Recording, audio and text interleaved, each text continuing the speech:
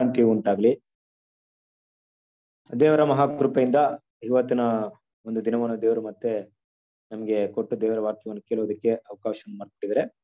ಅದರಿಂದ ಇವತ್ತಿನ ಒಂದು ಪಾಠ ನಾವು ಕಂಟಿನ್ಯೂ ನೋಡೋದ ಪ್ರಕಾರವಾಗಿ ಇಬ್ರಿಯದವರಿಗೆ ಬರೆದ ಪತ್ರಿಕೆ ಅದರ ಒಂದು ಕಂಟಿನ್ಯೂ ಭಾಗವನ್ನ ಇವತ್ತು ನೋಡ್ತಾ ಇದ್ದೀವಿ. ಸೊ ಲಾಸ್ಟ್ ಟೈಮ್ ನೋಡಿದಾಗ ನಾವು ಫಸ್ಟ್ ಚಾಪ್ಟರ್, ಮೊದಲನೇ ಒಂದು ಚಾಪ್ಟರ್ನ ಆಲ್ಮೋಸ್ಟ್ ಅಂದ್ರೆ ಅದ್ರಲ್ಲಿರುವಂತ ಕೆಲವೊಂದು ವಿಷಯಗಳನ್ನ ಸ್ಟಡಿ ಮಾಡಿ ಅದನ್ನ ಮುಗಿಸಿದ್ವಿ ಅಲ್ವಾ. ಸೊ ಇವತ್ತು ನಾವು ಎರಡನೇ ಚಾಪ್ಟರ್ ಇಂದ ಹೋಗ್ತಾ ಇದೀವಿ. ಎರಡನೇ ಅಧ್ಯಾಯದಿಂದ ನಾವು ಮುಂದುವರ್ಸ್ಕೊಂಡು ಹೋಗೋಣ. ಇಬ್ರಿಯದವರಿಗೆ ನಮ್ಮೆಲ್ಲರೂ ಗೊತ್ತಿರೋ ಪ್ರಕಾರವಾಗಿ ನಿಮ್ಗೆ ಅದನ್ನ ಮತ್ತೊಂದು ವಾರ್ತೆ ಹೇಳುವಂತ ಅವಶ್ಯಕತೆ ಇಲ್ಲ, ಯಾಕಂದ್ರೆ ಅದನ್ನೆಲ್ಲ ಕೇಳ್ಕೊಂಡಿದೀರಾ. ಸೊ ಮೊದಲನೇ ಒಂದು ಚಾಪ್ಟರ್ ಅಲ್ಲಿ ನಾವು ನೋಡಿದಂತ ವಿಷಯ ಏನಂದ್ರೆ ಅಪೋಸ್ತಲ್ ಪಾಲ್ ಏನ್ ಮಾಡ್ತಾರೆ, ಇಲ್ಲಿ ಇಬ್ರಿಯದವರಿಗೆ ವಿಷಯವನ್ನ ತಿಳಿಸ್ಬೇಕಾದ್ರೆ ಕರ್ತನಾದ ಯೇಸು ಕ್ರಿಸ್ತನ ಒಂದು ಉನ್ನತವಾದ ಸ್ಥಾನವನ್ನ ಏನ್ ಮಾಡ್ತಾರೆ ಇಲ್ಲಿ ಅವ್ರಿಗೆ ತಿಳಿಯಪಡಿಸ್ತಾರೆ. ಯಾಕಂದ್ರೆ ಅವರ ಪ್ರಕಾರವಾಗಿ ತಂದೆಯ ದೇವರೊಬ್ರೇ ದೇವರು, ಬೇರೆ ಯಾರು ದೇವರಲ್ಲ ಅಂತ ಇದ್ದಾಗ ಮತ್ತೆ ಯೇಸು ಕ್ರಿಸ್ತನು ಯಾರಾಗಿದ್ರು, ಏನಾಗಿದ್ದಾರೆ, ತಂದೆಗೂ ಯೇಸು ಕ್ರಿಸ್ತನಿಗೆ ಯಾವ ಒಂದು ರಿಲೇಶನ್ಶಿಪ್ ಇತ್ತು, ಮತ್ತೆ ದೂತರಿಗೂ ಅವ್ರಿಗಿರುವಂತ ವಿಷಯ ಏನು ಅನ್ನೋಂಥ ವಿಷಯವನ್ನ ಒಂದನೇ ಅಧ್ಯಾಯದಲ್ಲಿ ಏನ್ ಮಾಡ್ತಾರೆ ಅಂದ್ರೆ ಇಲ್ಲಿ ಸ್ಪಷ್ಟಪಡಿಸ್ತಾರೆ. ಇಬ್ರಿಯರಿಗೆ ಅಂತ ಹೇಳಿದ ತಕ್ಷಣ ಸಾಮಾನ್ಯವಾಗಿ ಇಬ್ರಿಯ ಆ ಒಂದು ಪಟ್ಟಣದಲ್ಲಿ ಇದ್ದಂತ ಸಭೆ ಇರ್ಬೋದು, ಆ ಸಭೆಯ ಜನರಿಗೆ ಇರುವಂತ ಹಲವಾರು ಪ್ರಶ್ನೆಗಳಿರ್ಬಹುದು. ಅದನ್ನ ಅರ್ಥ ಮಾಡ್ಕೊಂಡಂತ ಪೌಲ್ ಏನ್ ಮಾಡ್ತಾರೆ ಅಂದ್ರೆ ಈ ಪತ್ರಿಕೆಯ ಮೂಲಕವಾಗಿ ಅವರಿಗೆ ಎಲ್ಲವನ್ನ ಸ್ಪಷ್ಟವಾಗಿ ಬರೆದು ತಿಳಿಸ್ತಾರೆ. ಸೊ ಅದೇ ಪ್ರಕಾರವಾಗಿ ಅಲ್ಲಿ ನಾವು ತಂದೆ ದೇವರು ಹೇಗೆ ಕರ್ತನಾದ ಯೇಸು ಕ್ರಿಸ್ತನ ಮೂಲಕ ಮಾತಾಡಿದ್ರು, ಮತ್ತೆ ದೂತರಿಗಿಂತ ಹೇಗೆ ಯೇಸು ಕ್ರಿಸ್ತನು ವಿಭಿನ್ನವಾಗಿದ್ದಾರೆ, ಯಾವ ಒಂದು ಸ್ಥಾನಮಾನಗಳನ್ನ ಹೊಂದ್ಕೊಂಡಿದ್ದಾರೆ, ಮತ್ತೆ ದೇವರಿಗೆ ಕೊಟ್ಟಿರುವಂತ ವಿಷಯಗಳು ಎಷ್ಟು ಶ್ರೇಷ್ಠವಾಗಿದೆ ಅನ್ನುವಂತ ಎಲ್ಲ ವಿಷಯವನ್ನ ಇಬ್ರಿಯ ಒಂದನೇ ಅಧ್ಯಾಯದಲ್ಲಿ ಸಂಕ್ಷಿಪ್ತವಾಗಿ ಅಲ್ಲಿ ಮಾತಾಡೋದನ್ನ ನಾವು ಗಮನಿಸ್ತೇವೆ. ಹಾಗಾಗಿ ಇವತ್ತು ನಾವ್ ಏನ್ ಮಾಡೋಣ ಅಂದ್ರೆ ಕಂಟಿನ್ಯೂ ಆಗಿ ಇಬ್ರಿಯದವರಿಗೆ ಬರೆದ ಪತ್ರಿಕೆ ಅದರಲ್ಲಿರುವಂತ ಒಂದು ಕಂಟಿನ್ಯೂ ಪಾರ್ಟ್ ನ ನಾವು ನೋಡೋಣ. ಸೊ ಕಂಟಿನ್ಯೂ ನಮ್ಗಿರುವಂತ ಒಂದು ವಿಷಯ ಯಾವುದು ಇದೆ, ಎರಡನೇ ಅಧ್ಯಾಯ ಒಂದನೇ ವಾಕ್ಯವನ್ನ ಓದಿ. ಎರಡನೇ ಅಧ್ಯಾಯ ಒಂದನೇ ವಾಕ್ಯ. ಆದ್ದರಿಂದ ನಾವು ಕೇಳಿದ ಸಂಗತಿಗಳಿಗೆ ತಪ್ಪಿ ಹೋದವೆಂದು ಭಯಪಟ್ಟು ಅವುಗಳಿಗಾಗಿ ಹೆಚ್ಚು ಲಕ್ಷ್ಯ ಕೊಡುವರಾಗಿರಬೇಕು. ಓಕೆ ಅಲ್ವಾ. ಸೊ ಇಲ್ಲಿ ಅಪೊಸ್ತಲ ಪೌಲ್ ಏನ್ ಮಾಡ್ತಿದ್ದಾರೆ ಅಂದ್ರೆ ನಾವು ಕೇಳಿದಂತ ಸಂಗತಿಗಳಿಗೆ, ಸೊ ಹೇಳ್ಬೇಕಾದ್ರೆ ಅದರಿಂದ ನಾವು ಕೇಳಿದಂತ ಸಂಗತಿಗಳಿಗೆ ತಪ್ಪಿ ಹೋದವೆಂದು ಅಲ್ವಾ ಭಯಪಟ್ಟು. ನನ್ನ ಸ್ಕ್ರೀನ್ ಕಾಣಿಸ್ತಾ ಇದೆಯಾ ನಿಮ್ಗೆ? ಕಾಣಿಸ್ತೈತೆ ಬ್ರದರ್. ಅದರಿಂದ ನಾವು ಕೇಳಿದಂತ ಸಂಗತಿಗಳಿಗೆ ತಪ್ಪಿ ಹೋದವೆಂದು ಭಯಪಟ್ಟು ಅವರಿಗೆ ಹೆಚ್ಚಾಗಿ ಲಕ್ಷ್ಯ ಕೊಡುವವರಾಗಿರಬೇಕು ಅನ್ನೋ ವಿಷಯವನ್ನ ಈ ಒಂದು ವಾಕ್ಯದಲ್ಲಿ ಹಾಗಿರ್ಬೇಕಾದ್ರೆ ಈ ವಾಕ್ಯವನ್ನ ಕುರಿತು ನೀವು ಏನೋ ಸ್ಟಡಿ ಮಾಡೋಗಿದ್ರೆ ಖಂಡಿತವಾಗಿ ದೊಡ್ಡ ಒಂದು ಪಾಠನ ರೆಡಿ ಮಾಡ್ತಾರೆ. ಆದ್ರೆ ಇಲ್ಲಿ ಕೆಲವೊಂದು ವಿಷಯಗಳನ್ನ ಮಾತ್ರ ನಾವು ಗಮನಿಸೋಣ. ಮುಖ್ಯವಾಗಿ ನಾವು ಈ ಒಂದು ಇಬ್ರಿಯ ಒಂದು ಪುಸ್ತಕವನ್ನ ಸ್ಟಡಿ ಮಾಡ್ಬೇಕಾದ್ರೆ ಸರಿಯಾಗಿ ಇದು ಯಾರಿಗೆ ಮಾತಾಡ್ತಾ ಇರೋಂತ ಅನ್ನೋ ವಿಷಯನ ಮೈಂಡ್ ಇಟ್ಕೊಂಡಾಗ ಅದು ಅನುಕೂಲವಾಗುತ್ತೆ. ಅದು ಮಾತ್ರವಲ್ಲ, ಇದು ಬೇರೆ ಇಬ್ರಿಯದವ್ರಿಗೆ ಮಾತ್ರ ಈ ಪುಸ್ತಕ, ಅದು ಬಿಟ್ಟರೆ ಬೇರೆ ಯಾರಿಗೂ ಅಲ್ಲಪ್ಪ. ಈ ಲೆಟರ್ ಎಲ್ಲ ಇದೆಯಲ್ಲ, ಸಾಮಾನ್ಯ ಲೆಟರ್ ಎಲ್ಲ ಹೆಂಗಿರುತ್ತೆ, ಪರ್ಸನಲ್ ಲೆಟರ್ ಇರುತ್ತೆ. ಒಬ್ರಿಗೊಬ್ರಿಗೆ ಒಂದ್ ಲೆಟರ್ ಸೇರಿದ್ರೆ ಆ ಲೆಟರ್ ಇನ್ನೊಬ್ರು ಬಿಚ್ಚಂಗಿಲ್ಲ, ಇನ್ನೊಂದು ಓದಂಗಿಲ್ಲ. ಹಾಗೆ ಈ ಪತ್ರಿಕೆಗಳನ್ನ ನೋಡಿದಾಗ ಇದೊಂದು ಪತ್ರ ಅಂತ ನೋಡಿದಾಗ ಆ ಒಂದು ಪಟ್ಟಣದವರಿಗೆ ಅಪೊಸ್ತಲ ಪೌಲ್ ಏನ್ ಮಾಡಿದರೆ ಅಲ್ಲಿರುವಂತ ಕ್ರೈಸ್ತರಿಗೆ ಬರೆದಿದ್ದಾರೆ. ಫಾರ್ ಎಕ್ಸಾಂಪಲ್ ಉದಾಹರಣೆಯಾಗಿ ಎಫೆಸದವರಿಗೆ ಬರೆದಂತ ಒಂದು ಪತ್ರಿಕೆನ ತಗೊಂಡೋಗಿ ಕೊರಿಂಥದಲ್ಲಿ ಓದಕ್ಕಾಗಲ್ಲ, ಕೊರಿಂಥದಲ್ಲಿ ಇರುವಂತಹ ಪತ್ರಿಕೆ ತಗೊಂಡೋಗಿ ಗಲಾತ್ಯದ ಮುಂದೆ ಓದಕ್ಕಾಗಲ್ಲ. ಯಾಕಂದ್ರೆ ಅಲ್ಲಿರುವಂತ ಸನ್ನಿವೇಶವನ್ನ ಅರ್ಥ ಮಾಡ್ಕೊಂಡು ಅಲ್ಲೇ ಇರುವಂತ ಜನರಿಗೆ ಅದನ್ನ ಬರೆದಿರ್ತಾರೆ. ಹಾಗಾಗಿ ಅಲ್ಲಿರುವಂತ ಒಂದು ಸಹೋದರಿ ಮಧ್ಯೆ ಏನ್ ಸಮಸ್ಯೆ ಇರಬಹುದು, ಇಲ್ಲ ಅವ್ರಿಗೆ ತಿಳಿಯಪಡಿಸ್ಬೇಕಾದಂತ ವಿಷಯಗಳು ಇರ್ಬೋದು, ಆ ಎಲ್ಲ ವಿಷಯಗಳನ್ನ ಪತ್ರದ ಮೂಲಕ ಏನ್ ಮಾಡ್ತಾರೆ ಸ್ಪಷ್ಟವಾಗಿ ಅಲ್ಲಿ ಅಪೊಸ್ತಲ ಪೌಲ್ ಹೇಳಿರ್ತಾರೆ. ಯಾಕಂದ್ರೆ ಕೆಲವೊಂದು ಸಮಯದಲ್ಲಿ ಸೆರೆಮನಿಲಿ ಇರುವಂತ ಸನ್ನಿವೇಶ ಇದಿರ್ಬೋದು, ದೂರ ದೇಶಕ್ಕೆ ಹೋಗಿರ್ತಾರೆ. ಹಾಗಾಗಿ ಆ ಪತ್ರಗಳನ್ನ ಕಳಿಸಿ ಏನ್ ಮಾಡ್ತಾರೆ, ಬರೆದು ಅದನ್ನ ಕಳಿಸಿರ್ತಾರೆ. ಆ ಪತ್ರಗಳನ್ನ ಅವರು ಯಾವಾಗ ಬೇಕಾದ್ರೂ ಅನೇಕ ಬಾರಿ ಓದಿ ಅದನ್ನ ತಿಳ್ಕೊಬಹುದು. ಅದು ಕೈ ಬರಹವಾಗಿದೆ. ಯಾಕಂದ್ರೆ ಮಾತಾಡೋಕ್ಕಿಂತ ಈಗಿನ ಕಾಲದ ರೀತಿಯಲ್ಲಿ ಮೊದಲನೇ ಕಾಲದಲ್ಲಿ ರೆಕಾರ್ಡಿಂಗ್ಸ್ ಎಲ್ಲ ಇರ್ತಿಲ್ಲ. ಅವ್ರು ಮಾತಾಡಿದ್ರೆ ರೆಕಾರ್ಡ್ ಮಾಡ್ತೀವಿ. ಈಗ ನಾವು ಝೂಮ್ ಅಲ್ಲಿ ರೆಕಾರ್ಡ್ ಮಾಡ್ತಾ ಇದೀವಿ, ರೆಕಾರ್ಡಿಂಗ್ ಕೊಡ್ತಾ ಇದ್ವಿ. ಮತ್ತೆ ಇವತ್ತು ಮಿಸ್ ಆದ್ರೆ ನಾಳೆ ಕೇಳ್ಬೋದು, ಆ ರೀತಿ ಇರುತ್ತೆ. ಬಟ್ ಆಗ ಅವ್ರು ಬರ್ದಂತ ಮಾತು ರೆಕಾರ್ಡಿಂಗ್ಸ್ ಇರ್ಲಿಲ್ಲ. ಬಟ್ ಆದ್ರೂ ಕೂಡ ಅವ್ರು ಏನೋ ಇವತ್ತೊಂದ್ಸರಿ ಮಾತಾಡೋದು, ನಾಳೆ ಒಂದ್ಸರಿ ಮಾತಾಡೋಂತ ಭಾವನೆ ಇಲ್ಲ. ಅದನ್ನ ಸ್ಪಷ್ಟವಾಗಿ ಮಾತಾಡ್ತಿದ್ರು. ಆದ್ರೂ ಕೂಡ ಪತ್ರಗಳ ಮೂಲಕ ಬರೆದು ಕೊಟ್ಟಾಗ ಕೆಲವೊಂದು ವಿಷಯ ಅದೇ ಒಂದು ಪ್ರದೇಶದಲ್ಲಿದ್ದಂತ ಸಭೆಯವರಿಗೆ ಅದು ಸೀಮಿತವಾಗುತ್ತೆ. ಅಲ್ಲಿರುವಂತ ಸಭೆಗಳಿಗೆ ಮಾತ್ರ ಒಂದು ಎಚ್ಚರಿಕೆ ಪಾಠ ಇರ್ಬೋದು. ಅದು ಅವ್ರಿಗೆ ಅರ್ಥವಾಗುವಂತ ರೀತಿಯಲ್ಲಿ, ಅವ್ರಿಗೆ ಸಂಬಂಧಪಟ್ಟ ರೀತಿಯಲ್ಲಿ ಅದು ಮಾತಾಡ್ತಾರೆ. ಸೊ ಪ್ರಶ್ನೆ ಏನಪ್ಪಾ ಅಂದ್ರೆ ಈಗ ಇಬ್ರಿದವರಿಗೆ ಬರೆದಂತ ಪತ್ರಿಕೆ ಈ ಲೋಕಾಂತ್ಯದಲ್ಲಿ ಜೀವಿಸ್ತಿರುವಂತ ನಮಗೇನಕ್ಕೆ, ನಾವೇನಕ್ಕೆ ಓದ್ಬೇಕು ಅಂತ ಹೇಳಿದಾಗ, ಇದು ಬರೀ ಇಬ್ರಿದವರಿಗೆ ಮಾತ್ರ ದೇವರು ಬರೆದಂತ ಪತ್ರಿಕೆ ಅಲ್ಲ, ಇಡೀ ಸಭೆಗೆ ಅನ್ವಯವಾಗೋ ರೀತಿಯಲ್ಲಿ ಅದನ್ನ ಏನ್ ಮಾಡಿದ್ರೆ ಬರ್ಕೊಟ್ಟಿದ್ದಾರೆ. ಹಾಗಾಗಿ ಮೊದಲನೇ ವಿಷಯ ಏನಪ್ಪಾ ಅಂದ್ರೆ, ಮೊದಲನೇದು ಇದು ಇಬ್ರಿದವರಿಗೆ ಅನ್ನೋಂಥ ವಿಷಯ ಮನಸ್ಸಲ್ಲಿ ಇಟ್ಕೊಂಡು ಇದ್ರಲ್ಲಿ ಏನ್ ನಮಗೆ ಆತ್ಮಿಕವಾದಂತ ಲೆಸನ್ಸ್ ಸಿಗ್ಬೋದು, ಏನ್ ಪಾಠವನ್ನು ದೇವರು ಏನಕ್ಕೆ ಇಷ್ಟ ಪಡ್ತಾ ಇದಾರೆ ಅನ್ನುವಂಥ ವಿಷಯವನ್ನ ನಾವು ಮನಸ್ಸಲ್ಲಿ ಇಟ್ಕೊಬೇಕಾಗುತ್ತೆ. ಅದರಿಂದ ಈ ವಾಕ್ಯವನ್ನ ನಾವು ಗಮನದಲ್ಲಿ ನೋಡ್ಬೇಕಾಗುತ್ತೆ. ಅದರಿಂದ ನಾವು ಕೇಳಿದ ಸಂಗತಿಗಳಿಗೆ ತಪ್ಪಿ ಹೋದವೆಂದು ಭಯಪಟ್ಟು ಅವರಿಗೆ ಹೆಚ್ಚಾಗಿ ಲಕ್ಷ್ಯ ಕೊಡುವವರಾಗಿರಬೇಕು ಅಂತ ತುಂಬಾ ಇಂಪಾರ್ಟೆನ್ಸ್ ಅಂತ ಒಂದು ವಾಕ್ಯ. ಅಂದ್ರೆ ನಾವ್ ಏನನ್ನ ಕೇಳಿದೀವೋ, ಏನನ್ನೆಲ್ಲ ಕೇಳಿದೀವೋ ಆ ಸಂಗತಿಗಳು, ಆ ವಿಷಯಗಳು ಅಲ್ವಾ, ಆ ವಿಷಯ ಖಂಡಿತ ನಮ್ಮ ಮನಸ್ಸಲ್ಲಿ ಹಾಗೆ ಉಳ್ಕೊಳ್ಳುತ್ತಾ, ಯಾವಾಗ್ಲೂ ಇದ್ಬಿಡುತ್ತಾ? ನಾವ್ ಏನೋ ಒಂದ್ ಸಬ್ಜೆಕ್ಟ್ ಕೇಳ್ಬಿಟ್ರೆ ಆ ಸಬ್ಜೆಕ್ಟ್ ಯಾವಾಗ್ಲೂ ಹಂಗೆ ಸಾಯೋ ತನಕ ಇದ್ಬಿಡುತ್ತಾ ಅಂದ್ರೆ ಇಲ್ಲ, ಇರಲ್ಲ ಅಲ್ವಾ. ಸೈಂಟಿಫಿಕಲ್ ಆಗಿ ನಿಮ್ಗೆ ಗೊತ್ತಿದೆ, ಇವತ್ತು ಏನೋ ಜನ ಇವತ್ತು ವಿಜ್ಞಾನ ರೀತಿಯಲ್ಲಿ ಮುಂದುವರೆದು ಸೈಕಾಲಜಿಕಲಿ ಮಾತಾಡ್ತಾರೆ, ಸಬ್ ಕಾನ್ಶಿಯಸ್ ಮೈಂಡ್, ಕಾನ್ಶಿಯಸ್ ಮೈಂಡ್ ಅಂದ್ಬಿಟ್ಟು. ಯಾವ ವಿಷಯ ನಿಮಗೆ ಪ್ರಾಮುಖ್ಯತೆ ಇರುತ್ತೋ ಸಬ್ ಕಾನ್ಶಿಯಸ್ ಮೈಂಡ್ ಅಲ್ಲಿ ಇರುತ್ತೆ, ಯಾವುದು ನಮ್ಗೆ ಪ್ರಾಮುಖ್ಯತೆ ಇಲ್ವೋ ಅದು ಅಲ್ಲಿರಲ್ಲ. ಫಾರ್ ಎಕ್ಸಾಂಪಲ್, ನಾವು ಪ್ರತಿದಿನ ನೋಡುವಂತ ವ್ಯಕ್ತಿಗಳು ನಮಗೆ ನೆನಪಿರಲ್ಲ, ಪ್ರತಿದಿನ ನೋಡುವಂತ ಊಟ ಮಾಡುವಂತ ಆಹಾರ ನಮ್ಗೆ ಯಾವಾಗ ಕೇಳಿದ್ರು ಕೆಲವೊಂದು ರೀತಿಯಲ್ಲಿ ಇರಲ್ಲ. ಬಟ್ ಕೆಲವೊಂದು ವಿಷಯ ಅದು ನಮ್ಗೆ ಪ್ರಾಮುಖ್ಯ ಇಲ್ಲ ಅಂತ ಗೊತ್ತಿರುತ್ತೆ, ಬಟ್ ಕೆಲವೊಂದು ವಿಷಯ ನಮ್ಗೆ ಪ್ರಾಮುಖ್ಯತೆ ಆಗಿರುತ್ತೆ. ಅದರಿಂದ ಅದನ್ನ ನಾವು ನಮ್ಮ ಮೈಂಡ್ ಏನ್ ಮಾಡುತ್ತೆ, ತುಂಬಾ ಬೇಕಾಗಿ ಇರುವಂತ ವಿಷಯ ಮತ್ತೆ ಒಂದ್ಸರಿ ನೀವು ಅದನ್ನ ಓಪನ್ ಮಾಡಿದ್ರು ಸಿಗ್ಬೇಕಾಗುವಂತ ವಿಷಯದಲ್ಲಿ ಸ್ಟೋರ್ ಮಾಡುತ್ತೆ ಅಲ್ವಾ. ಫಾರ್ ಎಕ್ಸಾಂಪಲ್ ನೋಡಿ, ನಿಮ್ಮ ಮೊಬೈಲ್ ಫೋನ್ ಇದೆಯಲ್ಲ, ನಿಮ್ಮ ಮೊಬೈಲ್ ಫೋನ್ ಈ ಸ್ಕ್ರೀನ್ ಇದೆಯಲ್ಲ, ಈ ಸ್ಕ್ರೀನ್ ಯಾವಾಗ್ಲೂ ನಿಮ್ ಇದರಲ್ಲಿ ಸ್ಟೋರ್ ಆಗಿರಲ್ಲ. ಇದು ಝೂಮ್ ಮೀಟಿಂಗ್ ಮುಗಿಯೋರ್ಗು ಇರುತ್ತೆ, ಆಮೇಲೆ ಹೊರಟೋಗುತ್ತೆ. ಆದ್ರೆ ನಿಮ್ಮ ಫೋಲ್ಡರ್ ಅಲ್ಲಿ ಏನಾದ್ರು ಇಟ್ಟು ಸೇವ್ ಮಾಡಿರ್ತೀವಿ, ಅದು ನೀವು ಯಾವಾಗ ಬೇಕಾದ್ರೆ ನೋಡಿ, ಬೈಬಲ್ ಇರುತ್ತೆ ಮೊಬೈಲ್ ಅಲ್ಲಿ, ಅದು ಯಾವಾಗ ಬೇಕಾದ್ರೂ ತೆಗೆದು. ಅಂದ್ರೆ ಆ ರೀತಿಯಾಗಿ ಇದೆ ನಮ್ಮ ಮೈಂಡ್ ಕೂಡ ಅದೇ ರೀತಿಯಾಗಿ. ಕೆಲವೊಂದು ವಿಷಯ ನಮಗೆ ತುಂಬಾ ಪ್ರಾಮುಖ್ಯತೆ ಆಗಿರೋದು, ನಾವ್ ಅದನ್ನ ಜೋಪಾನ ಕಾಪಾಡ್ಕೊಳಕ್ ಏನ್ ಮಾಡ್ತೀವಿ, ಇದು ನನಗೆ ತುಂಬಾ ಇಂಪಾರ್ಟೆನ್ಸ್ ಅನ್ನೋ ರೀತಿಯಲ್ಲಿ ಮೈಂಡ್ ಅದನ್ನ ಸ್ಟೋರ್. ಕೆಲವೊಂದು ಪ್ರಾಮುಖ್ಯತೆ ಆಗಿರಲ್ಲ, ಅದರಿಂದ ಅದನ್ನ ನಾವು ಮರಿತೀವಿ. ಏನಕ್ಕಪ್ಪ ಈ ಪಾಯಿಂಟ್ ನ ಇಲ್ಲಿ ಹೇಳ್ತಾ ಇದ್ವಿ ಅಂದ್ರೆ, ನೋಡಿ, ಆದದ್ದರಿಂದ ನಾವು ಕೇಳಿದ ಸಂಗತಿಗಳಿಗೆ ತಪ್ಪಿ ಹೋದವೆಂದು, ಅಂದ್ರೆ ನಾವು ಏನನ್ನ ಕೇಳಿದಿವೋ ಅದಕ್ಕೆ ಅದ್ರಲ್ಲಿ ತಪ್ಪಿ ಹೋದ ಅಂದ್ರೆ ಏನರ್ಥ? ಸೊ ನಾನು ಕೇಳಿದ್ದೀನಿ ನೋಡಿ, ಇದು ಮಾಡ್ಬೇಡಿ, ಇದು ಮಾಡಿ, ದೇವ್ರು ಹೇಳಿದ್ದಾರೆ, ದೇವರ ಆಜ್ಞೆಗಳಿದೆ, ದೇವ್ರ ವಿಧಾನಗಳಿದೆ, ದೇವ್ರ ವಿಧಿವಿಧಾನಗಳಿದೆ, ಇದನ್ನೆಲ್ಲ ಮಾಡಿ ಅಂತ ದೇವ್ರು ನಮ್ಗೆ ಏನ್ ತಿಳಿಸ್ಕೊಟ್ಟಿದ್ದಾರೆ, ಅದ್ರಲ್ಲಿ ನಾವು ಮಿಸ್ ಮಾಡ್ಕೊಳ್ತೀವಿ ಅಂದ್ರೆ ಅದನ್ನ ಮಾಡದೆ ಹೋಗ್ತೀವೋ ಅಲ್ವಾ, ಅದನ್ನ ಅನುಸರಿಸದೆ ಹೋಗ್ತೀವೋ, ಅದನ್ನ ನಮ್ಮ ಜೀವನದಲ್ಲಿ ಅಳವಡನೆ ಮಾಡದೆ ಹೋಗ್ತೀವೋ ಅಂತ ಭಯಪಟ್ಟು ಅಂತ ಹೇಳ್ತಾರೆ. ಸೊ ಭಯ ಪಡೋದೇನಕ್ಕೆ ನೋಡಿ, ಅದಕ್ಕೆ ನಮ್ ಡಸಲ್ ಬ್ರದರ್ ಕೆಲವೊಂದು ಪಾಯಿಂಟ್ಸ್ ಹೇಳ್ತಾರೆ, ಆ ಒಂದು ಪಾಯಿಂಟ್ ನ ಸ್ಟಡಿ ಮಾಡೋಣ. ಏನಂತಿದೆ ಅಂದ್ರೆ, study the doctrine and get A clear understanding of every element of the truth became rooted, grounded, settled and established ಅಂತ ರೀಫರೆನ್ಸ್ 544 ಕನ್ನಡದಲ್ಲಿ ನೋಡ್ಬೇಕಾದ್ರೆ, ಬೋಧನೆಯನ್ನು ಅಧ್ಯಯನ ಮಾಡಿ ಮತ್ತು ಸತ್ಯವಾದ ಪ್ರತಿಯೊಂದು ಅಂಶದ ಸ್ಪಷ್ಟ ತಿಳುವಳಿಕೆಯನ್ನು ಪಡೆಯಿರಿ, ಅದರಲ್ಲಿ ಬೇರೂರಿ ನೆಲೆಗೊಂಡು ನೆಲೆಸಿ ಮತ್ತೆ ಸ್ಥಾಪಿಸಿ. ಅಂದ್ರೆ ಯಾವುದೇ ಒಂದು ವಿಷಯವನ್ನ ನಾವು ತಗೊಂಡಾಗ ಅದರಲ್ಲಿ ವಿಭಿನ್ನವಾದ ಹಂತಗಳಿರುತ್ತೆ. ಒಂದು ಸಬ್ಜೆಕ್ಟ್ ಕೇಳಿದಾಗ ಅಲ್ವಾ, ಅಂದ್ರೆ ಏನರ್ಥ, ಸಬ್ಜೆಕ್ಟ್ ನ ಕೇಳಿದ ಮಾತ್ರಕ್ಕೆ ಅದು ನಮ್ಮ ಮೈಂಡ್ ಅಲ್ಲಿ ಬೇರೂರಲ್ಲ, ಅದು ಮೈಂಡ್ ಅಲ್ಲಿ ತುಂಬಾ ಡೀಪ್ ಆಗಿರಲ್ಲ. ಅದನ್ನ ಅರ್ಥ ಮಾಡ್ಕೊಳ್ಳೋದು ತುಂಬಾ ಮುಖ್ಯವಾಗಿ. ಯಾವ ಸಬ್ಜೆಕ್ಟ್ ನಾವು ಗಂಟೆ ಕುತ್ಕೊಂಡು ಕೇಳಿರ್ತೀವಿ, ಅದು ನಮ್ಗೆ ಅರ್ಥವಾಗದೇ ಇದ್ರೆ ನೆಕ್ಸ್ಟ್ ಸೆಕೆಂಡ್ಗೆ ನಿಮ್ಗೆ ಸಬ್ಜೆಕ್ಟ್ ಮೈಂಡ್ ಅಲ್ಲಿ ಇರಲ್ಲ. ನೆಕ್ಸ್ಟ್ ಸೆಕೆಂಡ್ಗೆ ಆ ಸಬ್ಜೆಕ್ಟ್ ಏನಂತ ಕೇಳಿದ್ರೆ ನಿಮ್ ಮೈಂಡ್ ಹೇಳಕ್ ಬರಲ್ಲ. ಯಾವ ವಿಷಯವನ್ನ ನೀವು ಅರ್ಥ ಮಾಡ್ಕೊಂಡಿಲ್ವೋ ಅದು ನಮ್ಮ ಮನಸ್ಸಲ್ಲಿ ಉಳಿಯಲ್ಲ. ಸಂಗರ ಯಾರು ತಪ್ಪು? ಸಬ್ಜೆಕ್ಟ್ ಮಾತಾಡೋದು ತಪ್ಪ, ಕೇಳೋರು ತಪ್ಪ? ನಮ್ದೆ ಕೇಳೋರ್ದು. ಎರಡು ರೀತಿಯಲ್ಲಿ ಇರುತ್ತೆ. ಸಬ್ಜೆಕ್ಟ್ ಮಾತಾಡೋರು ಸರಿಯಾಗಿ ಮಾತಾಡದೇ ಇದ್ದಾಗ ಅದು ಅರ್ಥವಾಗಿರಲ್ಲ. ಸಬ್ಜೆಕ್ಟ್ ಮಾತಾಡೋದು ಕರೆಕ್ಟ್ ಆಗಿ ಮಾತಾಡಿದ್ರು ನಾವು ಅದನ್ನ ಅರ್ಥ ಮಾಡಿ ನಮ್ಮ ಗಮನ ಕೊಡದೇ ಇದ್ದಾಗ ಅದು ನಮ್ಮ ಮೈಂಡಲ್ಲಿ ಉಳಿಯಲ್ಲ. ಎರಡು ಕೂಡ ತುಂಬಾ ಮುಖ್ಯವಾಗಿರುತ್ತೆ. ಹಾಗಾಗಿ ಇಲ್ಲೇನಪ್ಪಾ ಅಂದ್ರೆ, ಈ ವಿಷಯನ ಅಪೊಸ್ತಲ ಪೌಲ್ ಯಾವ ರೀತಿ ಹೇಳ್ತಿದಾರೆ ನೋಡ್ರಿ, ಅದನ್ನ ಅವರ ಬಾಯಿ ಮಾತಿಂದ ಬಂದಂತ ವಾಕ್ಯಗಳನ್ನ ಗಮನಿಸಿ. ಇದು ತುಂಬಾ ಮುಖ್ಯವಾದಂತ ವಿಷಯ ನಿಮ್ಗೆ ಹೇಳಕ್ ಹೋಗ್ತಾ ಇದ್ದೀನಿ. ಏನಪ್ಪಾ ಅಂದ್ರೆ, ನೀವು ಅನೇಕ ವಿಷಯಗಳನ್ನ ಮರೆಯೋದಕ್ಕೆ ತುಂಬಾ ಸಾಧ್ಯತೆ ಇದೆ. ನಾವು ತುಂಬಾ ವಿಷಯನ ಮರ್ತೋಗ್ಬಿಡ್ತೀವಿ. ತುಂಬಾ ಡೇಂಜರಸ್. ಏನಪ್ಪಾ ಅಂದ್ರೆ, ನಮ್ಮ ಲೈಫ್ ಅಲ್ಲಿ ತುಂಬಾ ಡೇಂಜರಸ್ ಏನ್ ಗೊತ್ತಾ? ಇನ್ನು ನಿಜವಾಗಿ ಹೇಳ್ಬೇಕಾದ್ರೆ, ಇನ್ನು ಸ್ಪಷ್ಟವಾಗಿ ಹೇಳ್ಬೇಕಾದ್ರೆ, ನಾವು ಪಾಪ ಮಾಡೋದಕ್ಕೆ ಮುಖ್ಯವಾದ ಕಾರಣ ದೇವರ ವಿಷಯಗಳನ್ನ ಮರೆಯೋದಷ್ಟೇ. ಆ ಕ್ಷಣದಲ್ಲಿ, ಆ ಒಂದು ಸನ್ನಿವೇಶದಲ್ಲಿ ಅದ್ ನೆನಪು ಬರಲ್ಲ, ನಾವು ನೆನಪು ಮಾಡ್ಕೊಳಕ್ ಆಗಲ್ಲ.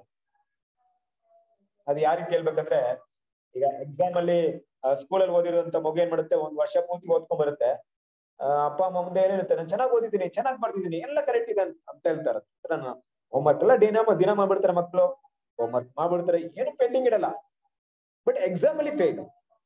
ಯಾಕೆ? ದಿನ ಕೊಟ್ಟಂತ ಹೋಮ್ವರ್ಕ್ ಕರೆಕ್ಟ್ ಆಗಿ ಮಾಡಿದ್ರು.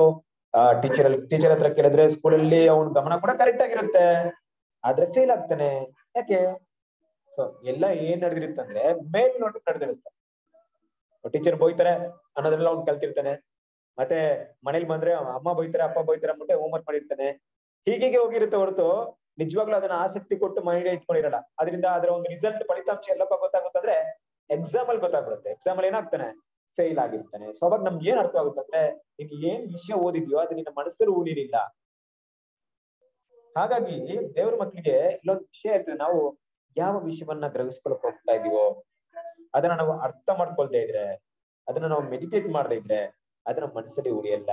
ಉಳಿದೇ ಹೋಗೋದು ತುಂಬಾ ಅಪಾಯಕರವಾದದ್ದು ಅಂತ. ಯಾಕೆ ಅಂದ್ರೆ ಇನ್ನೊಂದು ಮಾತನ್ನೇ, the hearing of the word of the lord brings with it responsibility ಅಂತಿದ್ರೆ. ಅಂದ್ರೆ ಯಾವಾಗ ನಾವು ದೇವ್ರ ವಾಕ್ಯ ಕೇಳ್ತೀವೋ ಬರೀ ಕೇಳೋದ್ ಮಾತ್ರ ಅಲ್ಲ, ಅದನ್ನ ನೆರವೇರಿಸ್ಬೇಕು ಅಂತ ರೆಸ್ಪಾನ್ಸಿಬಿಲಿಟಿ ನಮ್ಮ ಮೇಲೆ ಬಂದ್ಬಿಡುತ್ತೆ ಅಂತ. ಅರ್ಥ ಆಗ್ತಿದ್ಯಾ? ಸ್ಪಷ್ಟವಾಗಿ ಗಮನಿಸ್ಕೊಬೇಕು. ಯಾವಾಗ ನಾವು ದೇವರ ವಾಕ್ಯವನ್ನ ನಮ್ ಕಿವಿಗೆ ಬಿದ್ಬಿಡ್ತೋ, ದೇವರ ವಾಕ್ಯ ನಮ್ ಕಿವಿಗೆ ಯಾವಾಗ ಬಿತ್ತೋ, ಅದು ಬರೀ ಕೇಳೋದಕ್ಕೆ ಮಾತ್ರ ನಮ್ಗೆ ಹೇಳಲ್ಪಡ್ಲಿಲ್ಲ, ಬದಲಾಗಿ ಕೇಳಿ ಅದರಂತೆ ನಡೆಯೋದಕ್ಕೋಸ್ಕರವೇ ಹೇಳಲ್ಪಟ್ಟಿದೆ ಅಂತ. ಹಂಗಾದ್ರೆ ನಾವು ನಡಿದೆ ಹೋದ್ರೆ ನಾವು ಲೆಕ್ಕ ಕೊಡ್ಬೇಕ ಅಲ್ವಾ? ನಾವು ಕೇಳ್ದಿದ್ರೆ ಚಿಂತೆ ಇಲ್ಲ. ತುಂಬಾ ಜನರಿಗೆ ಸತ್ಯ ವಿಷಯ ಅರ್ಥವಾಗದಿದ್ರೆ ಅವ್ರಿಗೆ, ಅವ್ರು ನಾಳೆ ದಿವಸ ದೇವ್ರು ಕೇಳಿದ್ರೆ ನನಗೆ ಗೊತ್ತೇ ಇಲ್ಲ ದೇವ್ರ ಅಂತ ಹೇಳ್ಬೋದು, ನನ್ಗೆ ಇದ್ರ ಬಗ್ಗೆ ಏನು ಮಾಹಿತಿನೇ ಇಲ್ಲ ದೇವ್ರ ಅಂತ. ಬಟ್ ದೇವ್ರ ಮಕ್ಳಿಗೆ ಗೊತ್ತಾಗ್ಬಿಡ್ತು ಅಲ್ವಾ? ಗೊತ್ತಾಗ್ಬಿಡ್ತಲ್ಲ ಬ್ರದರ್, ಗೊತ್ತಾಗ್ದಿದ್ರೆ ಚೆನ್ನಾಗಿರ್ತಿತ್ತು, ತಪ್ಪು ಮಾಡ್ಬೋದಾಯ್ತು ಗೊತ್ತಾದ್ಮೇಲೆ ಅನ್ನೋಂತ ರೀತಿಯಲ್ಲೆಲ್ಲ ಇದು. ನಾವು ಆ ರೀತಿ ಆಗ್ಲೇಬಾರ್ದು ಅಂದ್ಬಿಟ್ಟೆ ದೇವ್ರು ನಮ್ಗೆ ಈ ರೀತಿ ಅವಕಾಶ ಕೊಡ್ತಾ ಇದ್ದಾರೆ. ಯಾಕಂದ್ರೆ ನಾವು ಕೇಳಿದಂತ ವಿಷಯಗಳನ್ನ ನಾವು ಮರೆಯೋದಿಕ್ಕೆ ತುಂಬಾ ಸಾಧ್ಯತೆ ಇದೆ. ಮರೆಯೋದ್ ಮಾತ್ರವಲ್ಲ, ಕೊನೆಗೆ ನಮ್ ಮೈಂಡ್ ಅಲ್ಲಿ ಆತರ ವಿಷಯ ಕೇಳಿದ್ವೋ ಇಲ್ವೋ ಅಂತ ಪ್ರಶ್ನೆ ಕೂಡ ಬಂದ್ಬಿಡುತ್ತೆ. ಇದೆಲ್ಲ ನಡೆದಿದ್ಯಾ? ಈ ರೀತಿ ಆಗಿದ್ಯಾ? ಅದೇ ಬ್ರದರ್, ಒಂದ್ಸರಿ ನಾವು ಬೇಸಿಕ್ ಕ್ಲಾಸ್ ಎಲ್ಲ ಕೇಳ್ಬಿಟ್ಮೇಲೆ ದೇವರ ವಿಷಯಗಳೆಲ್ಲ ಅರ್ಥ ಮಾಡ್ಕೊಂಡ್ಮೇಲೆ, ಫಾರ್ ಎಕ್ಸಾಂಪಲ್ ನಾವು ಇವತ್ತು ಅಂತ್ಯಕಾಲದಲ್ಲಿ ನಿಮ್ಗೆ ಸತ್ಯ ನೋಡಿ ದೇವ್ರು ಯಾವ ರೀತಿ ಕೊಡ್ತಾ ಇದ್ದಾರೆ, ನಾವು ಅದನ್ನೇ ಇಬ್ರಿಯದವರಿಗೆ 1ನೇ ಅಧ್ಯಾಯ 1ನೇ ವಾಕ್ಯ ಓದದ್ವಲ್ಲ, ವಿಧ ವಿಧವಾಗಿ ಅಂತ. ಇವತ್ತು ನೋಡಿ ನಮ್ಗೆ ವಿಧ ವಿಧವಾಗಿ ತಿಳಿಸಲ್ಪಡ್ತಾರ ಸತ್ಯ. ಆಯ್ತು, ಇಷ್ಟೊಂದು ವಿಷಯ ಕೇಳಿದೀವಿ, ನನ್ಗೆ ಮೈಂಡ್ ಅಲ್ಲಿ ತುಂಬಾ ಇಟ್ಕೊಂಡ್ಬಿಟ್ಟಿದ್ದೀನಿ, ಅದ್ ಹೆಂಗ್ ಮರೆಯಕ್ಕಾಗುತ್ತೆ? ನಾನು ಮರ್ತೋಗ್ಬಿಡ್ತೀನಾ? 100% ಮರೀತೀರಾ. ಎಲ್ರೂ ಅಷ್ಟೇ. ಯಾವಾಗ ಆ ವಿಷಯದ ಕುರಿತು ನಾವು ತುಂಬಾ ಪ್ರಾಮುಖ್ಯ ಉಳ್ಳವರಾಗಿಲ್ದೇ ಇದ್ದಾಗ, ಅದನ್ನ ಮತ್ತೆ ಮತ್ತೆ ನೆನಪು ಮಾಡ್ಕೊಳ್ದೇ ಇದ್ದಾಗ ನಾವ್ ಅದನ್ನ ಮರಿತೀವಿ ಅಲ್ವಾ? ಸೊ ಮರೆಯೋದಕ್ಕೆ ತುಂಬಾ ಸಾಧ್ಯತೆ. ಅದರಿಂದ ಅದನ್ನ ಏನ್ ಮಾಡ್ಬೇಕು? ತುಂಬಾ ಜಾಗರೂಕತೆಯಿಂದ, ತುಂಬಾ ಮುಖ್ಯ ಅನ್ಬಿಟ್ಟು ಸ್ಟೋರ್ ಮಾಡ್ಕೊಬೇಕು ಮೈಂಡ್ ಅಲ್ಲಿ. ಆದ್ರೆ ಅಪೊಸ್ತಲ ಪಾಲ್ ಇನ್ನೊಂದು ವಿಷಯ ಹೇಳ್ತಾರೆ, ಏನಂತಿದೆ ನೋಡ್ಬೇಕಾರೆ ಆ ವಾಕ್ಯವನ್ನು ನೀವು ಓದ್ಬೇಕಾರೆ, ಆದ್ರಿಂದ ನಾವು ಕೇಳಿದ ಸಂಗತಿಗಳಿಗೆ ತಪ್ಪಿ ಹೋದವೆಂದು ಭಯಪಟ್ಟು ಅಂತೀವಿ. ಭಯ, ಯಾವ ರೀತಿ ಭಯ ಎಲ್ಲ ಇದೆ ನೋಡಿ. ಇದು ರೀತಿ ಭಯ ನಮ್ಗೆ ಯಾವತ್ತಾದ್ರು ಬಂದಿದೆಯಾ? ಈ ರೀತಿ ಭಯ, ಅಯ್ಯೋ ನಾನು ಕೇಳಿದ ವಿಷಯ ನಾನು ಮಾಡದೆ ಹೋಗ್ಬಿಟ್ರೆ, ಅಯ್ಯೋ ನಾನು ಇಷ್ಟೆಲ್ಲ ಕೇಳ್ಬಿಟ್ಟಿದ್ದೀನಲ್ಲ, ನಾನು ನಡೀದೆ ಹೋಗ್ಬಿಟ್ರೆ ದೇವ್ರೆ, ಅಯ್ಯ ದೇವ್ರ ನನ್ಗೆ ಈ ವಿಷಯ ಅರ್ಥವಾಗದೆ ಇದ್ರೆ, ಅರ್ಥವಾಗದೆ ಆಗ್ಬಿಡ್ತಲ್ಲ ಈ ವಿಷಯ ನನ್ಗೆ ಅಂತ ಭಯ ಏನಾದ್ರು ಬಂದಿದ್ಯಾ? ನೋಡ್ರಿ, ಅಪೊಸ್ತಲ ಪಾಲ್ ಬಂದಿದೆ ಭಯ. ಅವ್ರು ಹೇಳ್ತಿದಾರೆ, ಭಯದ ಬಗ್ಗೆ ಹೇಳ್ತಿದ್ದಾರೆ. ಈ ಭಯ ನಮ್ಗೆ ಇರ್ಬೇಕು ಅಂತಿದ್ದಾರೆ. ಈ ಭಯ ನಮ್ಮಲ್ಲಿ ಇರ್ಬೇಕು. ಎಲ್ಲಿ ನಾನು ನಡೀದೆ ಹೋಗ್ತೀನೋ, ಎಲ್ಲಿ ದೇವ್ರ ವಿಷಯನ ಕೇಳಿ ಅದ್ರ ಪ್ರಕಾರ ಗುಣಗಳನ್ನ ನಾನು ಬೆಳೆಸ್ಕೊಳ್ದೆ ಹೋಗ್ತೀನೋ, ಭಯ ಇರ್ಬೇಕು. ಅದು ಭಯದಿಂದ ಅದನ್ನ ಕೇಳಿ. ಆ ರೀತಿ ಭಾವನೆ ತುಂಬಾ ಒಳ್ಳೇದು. ಆ ಭಯ ನಿಮ್ಮನ್ನ ತುಂಬಾ ಜಾಗ್ರತೆಯಿಂದ ನಿಮ್ಮನ್ನ ಕೇಳುವ ಹಾಗೆ ಮಾಡುತ್ತೆ, ತುಂಬಾ ವಿಷಯಗಳನ್ನ ಅರ್ಥ ಮಾಡ್ಕೊಳ್ಳುವ ಹಾಗೆ ಮಾಡುತ್ತೆ. ಆ ಭಯ ಇಲ್ಲದೆ ಇದ್ದಾಗ ಏನಾಗುತ್ತೆ? ಕೇರ್ಲೆಸ್ ಆಗುತ್ತೆ. ಯಾವಾಗ್ಲೂ ಅಷ್ಟೇ ಅಲ್ವಾ? ಭಯ ನಮ್ಮನ್ನ ಎಚ್ಚರಿಕೆಗೊಳಿಸುತ್ತೆ ಜೀವನದಲ್ಲಿ ಯಾವುದೇ ವಿಷಯ ಇರ್ಲಿ ಅಲ್ವಾ?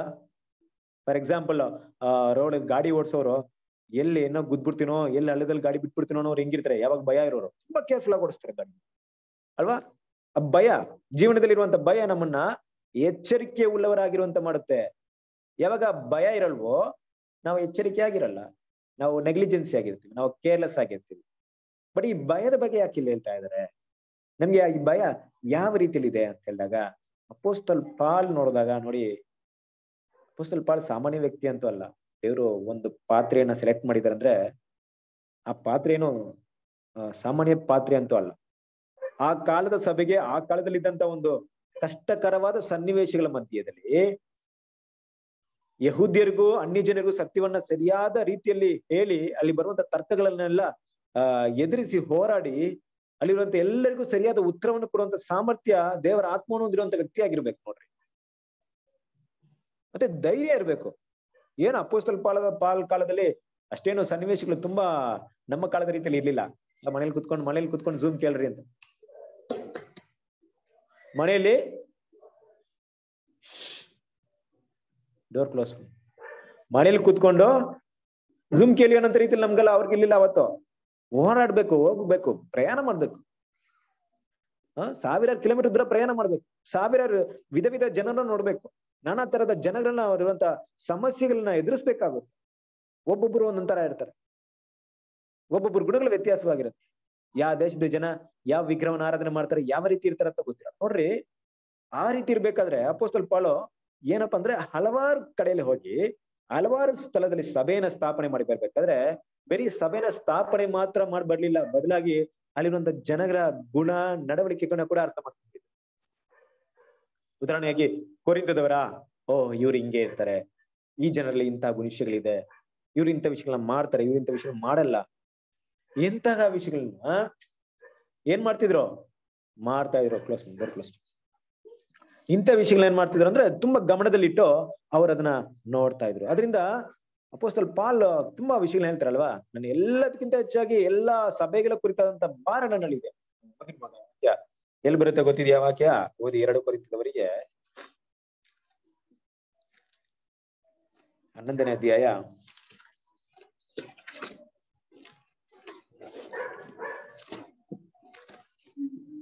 1 ನಿಮಿಷ.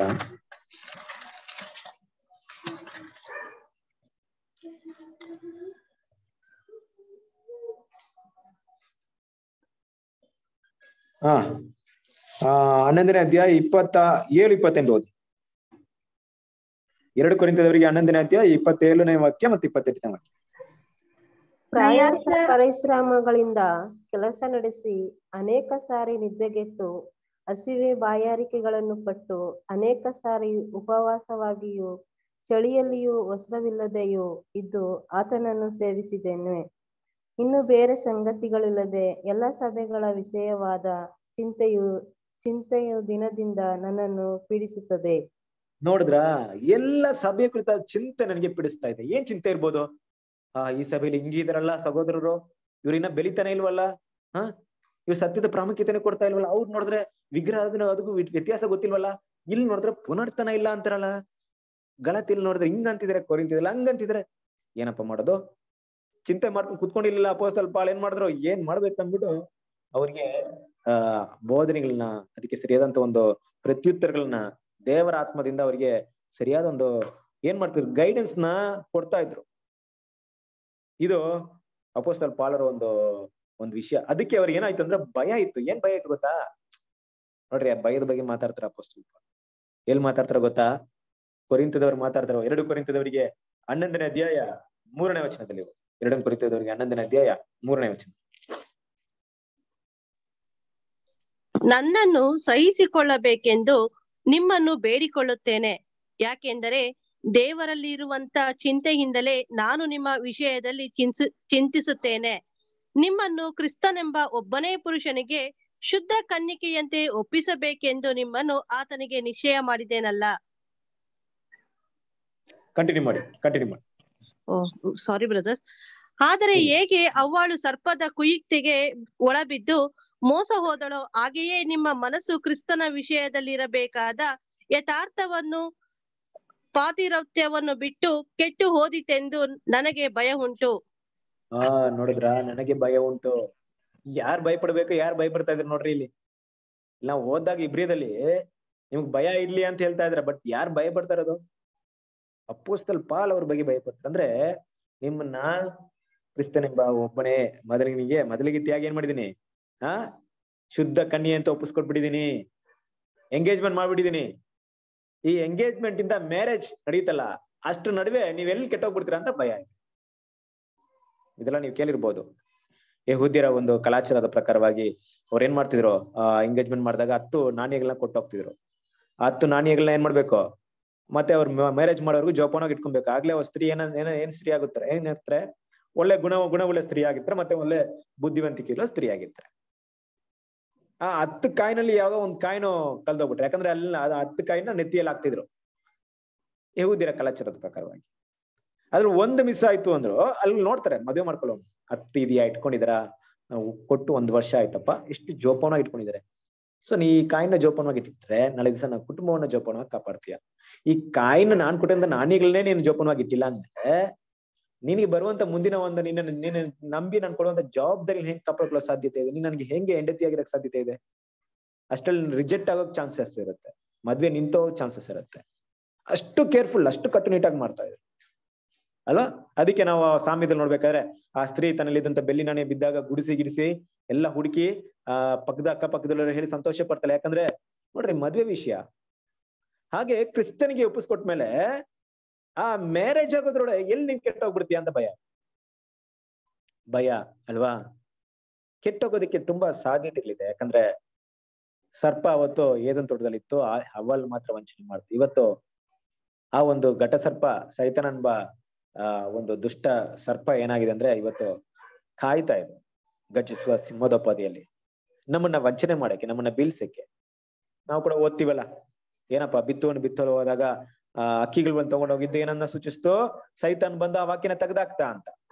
ಅದೇ ರೀತಿಯಾಗಿ ನಾವು ಕೇಳಿದಂತ ವಿಷಯನ ಮರೆಯೋದಕ್ಕೆ ಮಾಡುವಂತ ವಿಷಯಗಳನ್ನ ತರೋದಕ್ಕೆ ತುಂಬಾ ವೇಟಿಂಗ್ ಗಳಿದಾನೆ ಸೈತಾನ್. ನಾವು ಕೇಳಿದಂತ ಪಾಠ ನಮ್ಮ ಮೈಂಡ್ಗೆ ಅರ್ಥ ಆಗ್ಬಾರ್ದು. ಸೊ ನಿಮ್ ಮೈಂಡ್ಗೆ ಅರ್ಥ ಆದ್ರೆ ತಾನೇ ನೀವು ಅದನ್ನ ನಿಮ್ಮ ಜೀವನದಲ್ಲಿ ಅಳವಡಿಸಕ್ಕೆ. ನಾನು ಅರ್ಥ ಮಾಡಕ್ಕೆ ನಿಮ್ಗೆ ಅವಕಾಶ ಕೊಡಲ್ಲ. ಹೇಗೆ? ಏನ್ 1 ಅವರ್ ತನ ಸಬ್ಜೆಕ್ಟ್ ಚೆನ್ನಾಗಿ ಕೇಳ್ರಿ, ಅದೇನಿಲ್ಲ. ಆಮೇಲೆ ನನ್ಗೆ ಗೊತ್ತು ಅದನ್ನ ಹೆಂಗೆ ನಿಮ್ ಮೈಂಡಿನ ತೆಗೆದಾಕ್ಬೇಕಂತ ನನ್ಗೆ ಚೆನ್ನಾಗ್ ಗೊತ್ತು, ಹೆಂಗ್ ಮರೆಸ್ಬೇಕಂತ ಗೊತ್ತು.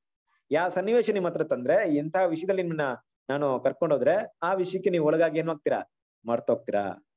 ಇನ್ ಕೆಲವರು ಅಂತಿದಾರೆ ಅಲ್ವಾ, ಸಬ್ಜೆಕ್ಟ್ ಗಿಂತ ಹೆಚ್ಚಾಗಿ TV serial, TV movies, mobile ನೋಡುವಂತ ಇದು ಟೈಮಿಂಗ್ಸ್ ಅವ್ರಿಗೆ. ಇವತ್ತು 9 ಗಂಟೆಗೆ 8 ಗಂಟೆ ಏನಾದ್ರು ಅವ್ರ ಸೀರಿಯಲ್ ಏನ್ ನೋಡ್ಬೇಕಂದ್ರೆ ಆ ಟೈಮಲ್ಲಿ ಸಬ್ಜೆಕ್ಟ್ ಏನು ಕೇಳಲ್ಲ. ದೇವ್ರ ಮಕ್ಳು ಯೋಚನೆ ಮಾಡ್ರಿ ಅಲ್ವಾ? ಏನ್ ಸುಮ್ನೆ ದೇವ್ರನ್ನ ನಾವು ಹಂಗೆ ಏನಂತೀರಿ, ಹೇಗ್ ಬೇಕಾದ್ರೂ ಹಾಗೆ ದೇವ್ರನ್ನ ಇದ್ ಮಾಡ್ಬೇಕಂತ ನಾವು ಪ್ಲಾನ್ ಮಾಡಕ್ಕಾಗಲ್ಲ ಅಲ್ವಾ? ದೇವ್ರನ್ನ ಏನ್ ಮಾಡ್ಸಕ್ಕಾಗಲ್ಲ, ನಾವು ನಮ್ಮನ್ನೇ ಏನ್ ಮಾಡ್ಸ್ಕೊಂತೀವಿ. ಅರ್ಥ ಮಾಡ್ಕೊಳ್ಳಿ. ಯಾಕೆ ಈ ವಿಷಯ ಹೇಳ್ತಾ ಇದ್ದೇನೆ ಅಂದ್ರೆ ನಾವು ಮರ್ತೋಗ್ತೀವಿ.